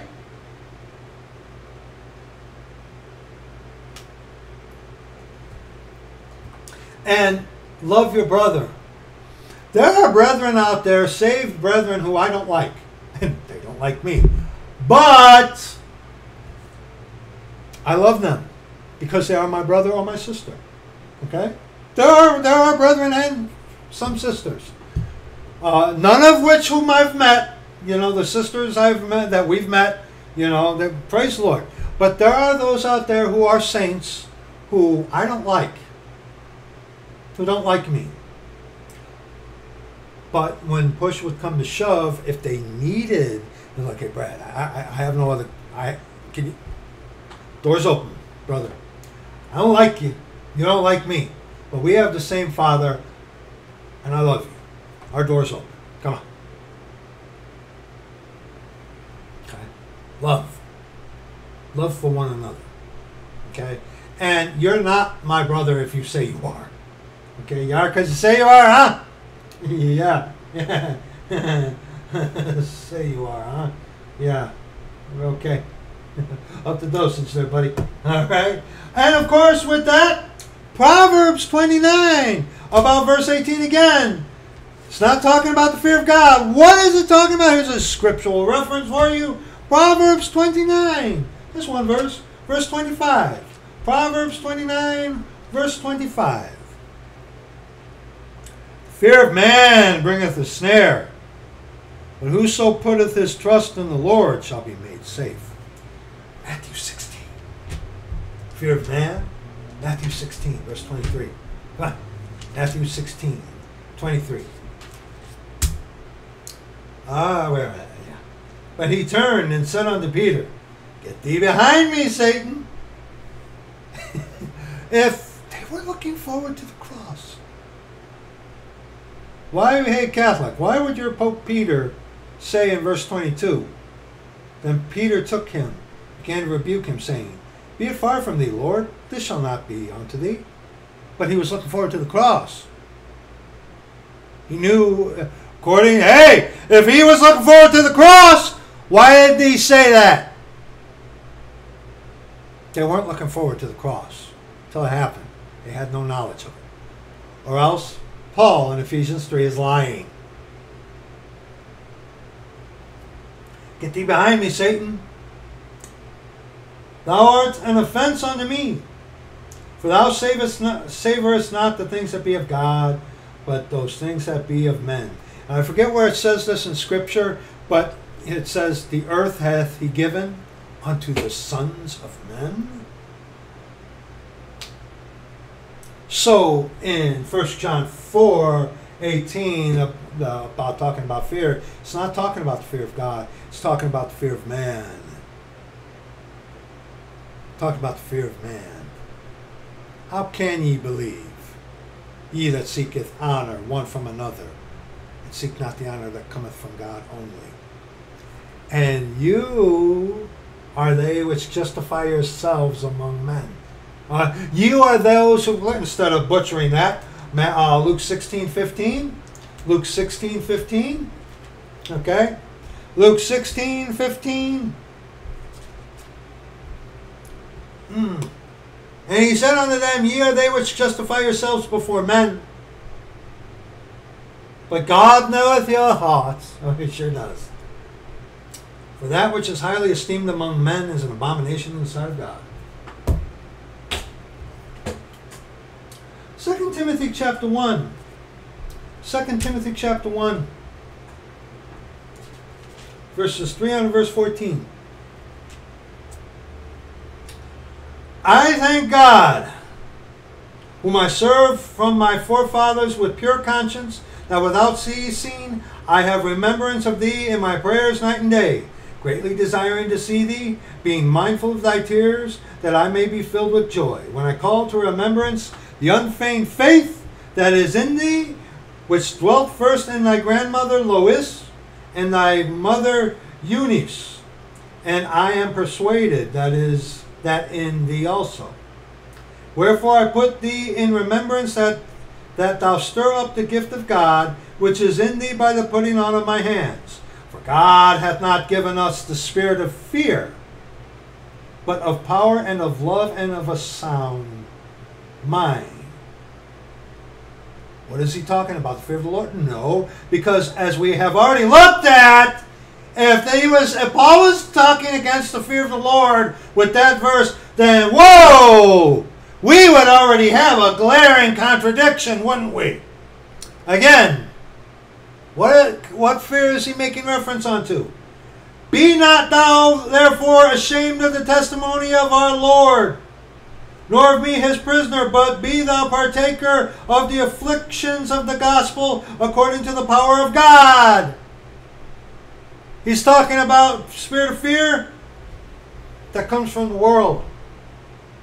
You know, the fear-mongering, like with Trump getting shot, and the talk about World War III and all this, you know, the stuff like that. Okay, spirit of fear.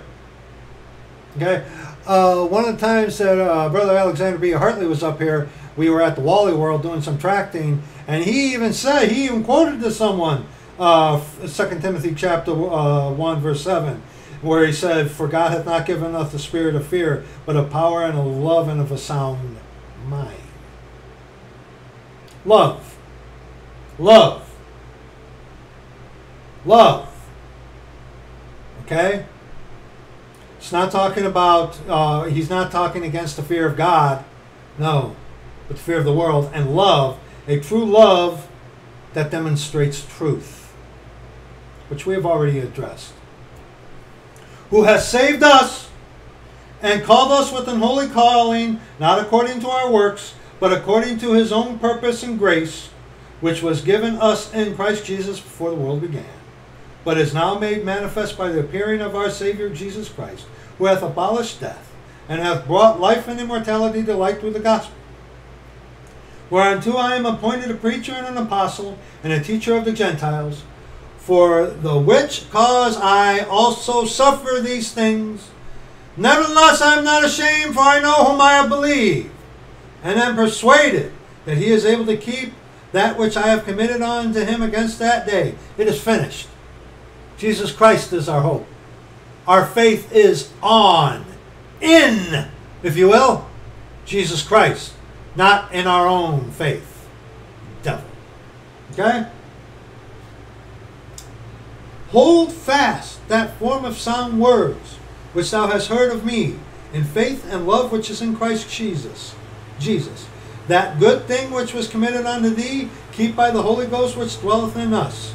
Good thing, and there is none good but God. Holy Ghost, the Lord is that Spirit. Okay? Isaiah 8. Isaiah 8. Isaiah 8, just 2 verses. 12 and 13. Say ye not a confederacy to all them to whom this people shall say a confederacy. Neither fear ye their fear, nor be afraid. They fear the world. Christianity fears the world. Hey, remember the psychological operation that happened a couple of years ago? And, you know, the Jesuit government said shut down the church buildings? What happened? Huh? You Christians afraid to witness and preach? Unless the government gives you the okay? Verse 13.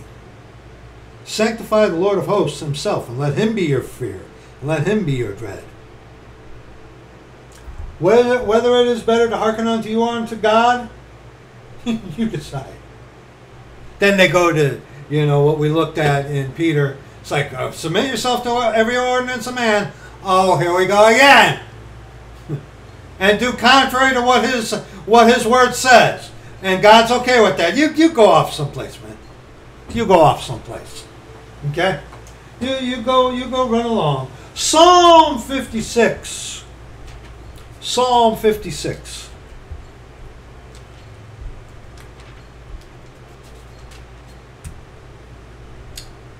Be merciful unto me, O God, for man would swallow me up. He fighting daily oppresseth me. Fear man, fear the world. Okay, they are of the world, therefore the world heareth them. Okay? Pardon? Mine enemies would daily swallow me up. For they be many that fight against me, O thou most high. Yeah, and a man's enemies will be they of his own house. Yeah. Yeah. What time I am afraid, I will trust in thee. In God I will praise his word. In God I have put my trust. I will not fear what flesh can do unto me. And see, that's what's being talked about in 1 John 4:18. Not the fear of the Lord. Okay? Every day they wrest my words. Yeah. Yeah. All their thoughts are against me for evil. They gather themselves together. They hide themselves. They mark my steps when they wait for my soul. Shall they escape by iniquity? In thine anger cast down the people, O God. Thou tellest my wanderings. Put thou my tears into thy bottle. Are they not in thy book? 3 books. 3 books. My personal favoriteest video that the Lord ever gave me to do. When I cry unto thee, then shall mine enemies turn back. This I know, for God is for me. In God will I praise his word. In the Lord will I praise his word. Faith cometh by hearing, and hearing by the word of God. You're supposed to base your faith. You believe what the scriptures tell you about the Lord. And because of the scripture that teaches you faith on our Lord Jesus Christ. See, our faith is on Jesus Christ, but we learn of Christ through his word. So we praise his word, who teaches us of the true Jesus Christ and teaches us how to have faith. Okay? In God I have put my trust. I will not be afraid what man can do unto me. Thy vows are upon me, O God. I will render praises unto thee. Beg your pardon.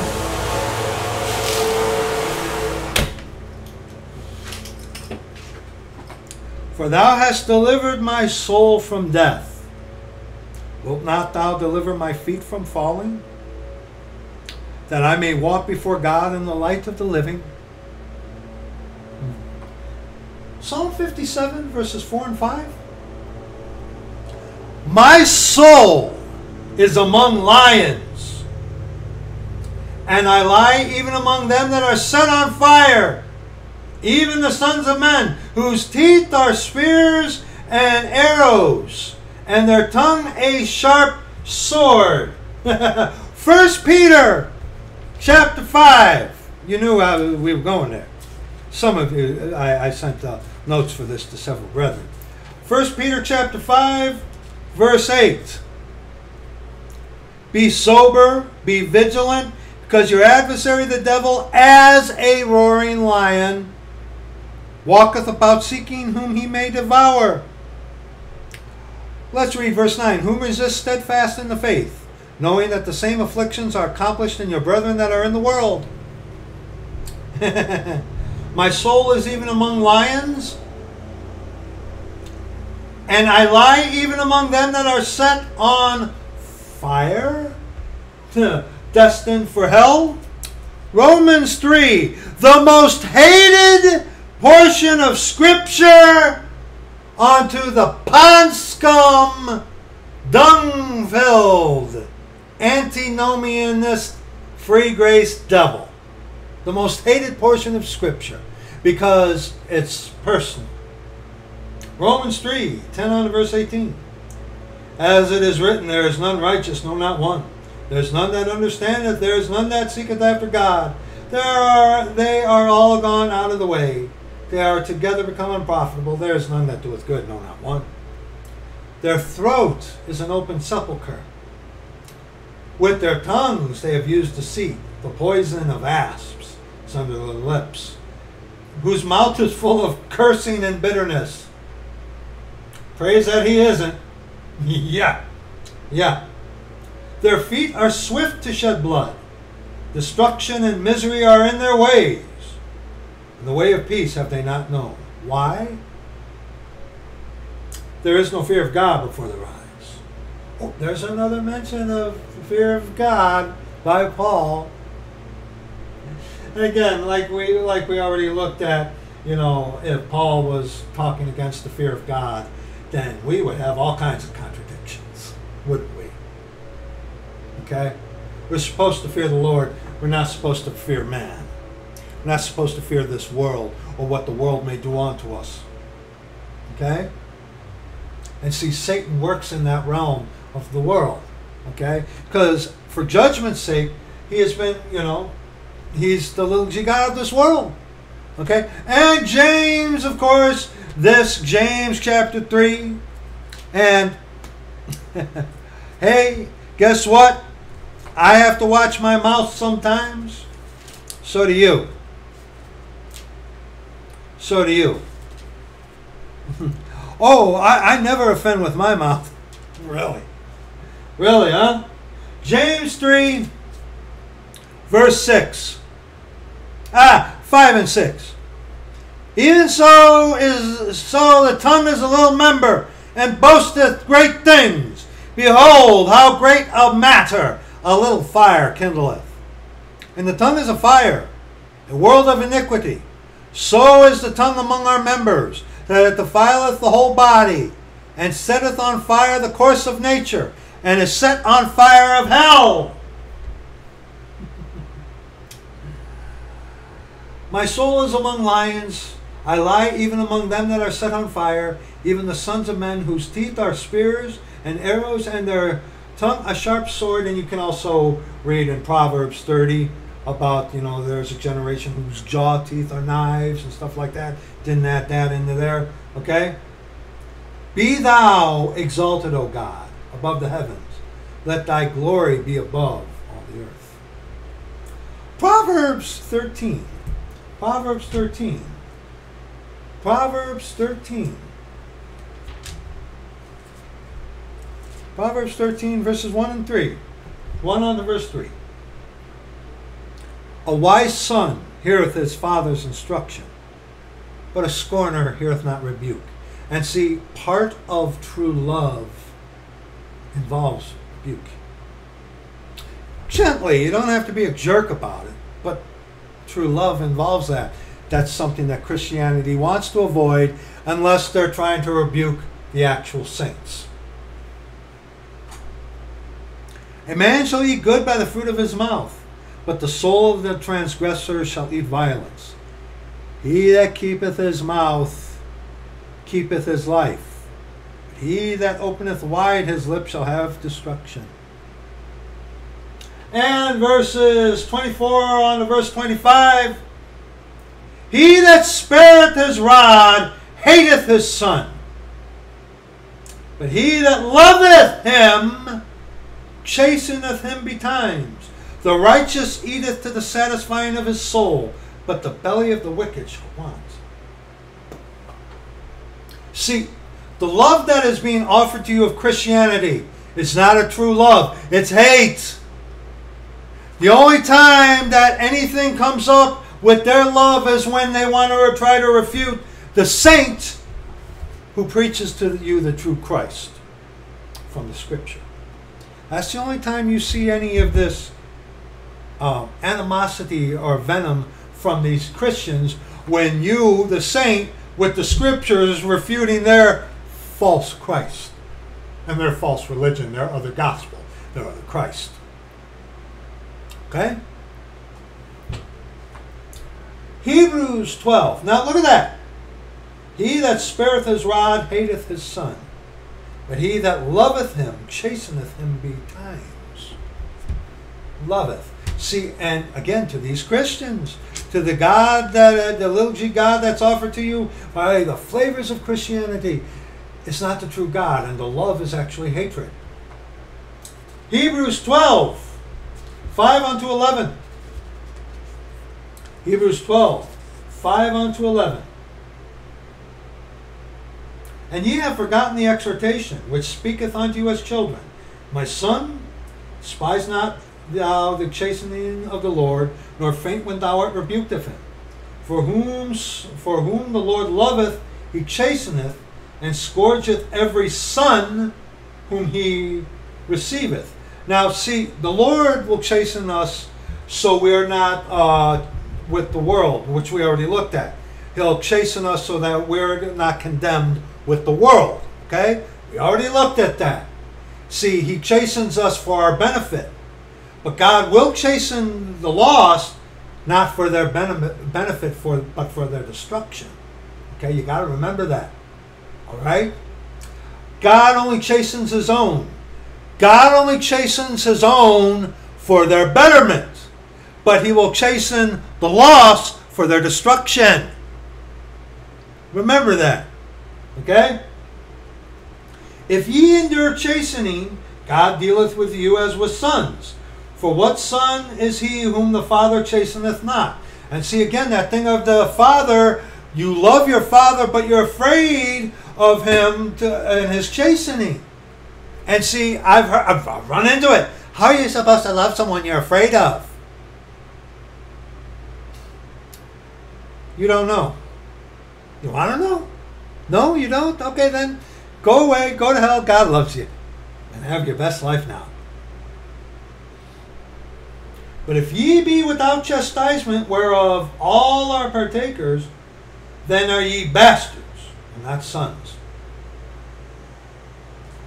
Furthermore, we have had fathers of our flesh which corrected us, and we gave them reverence.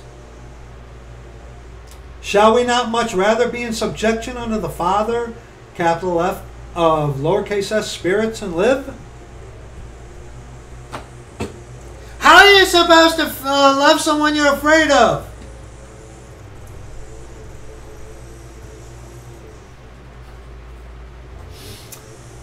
For they verily for a few days chastened us after their own pleasure, but he for our profit, that we might be partakers of his holiness.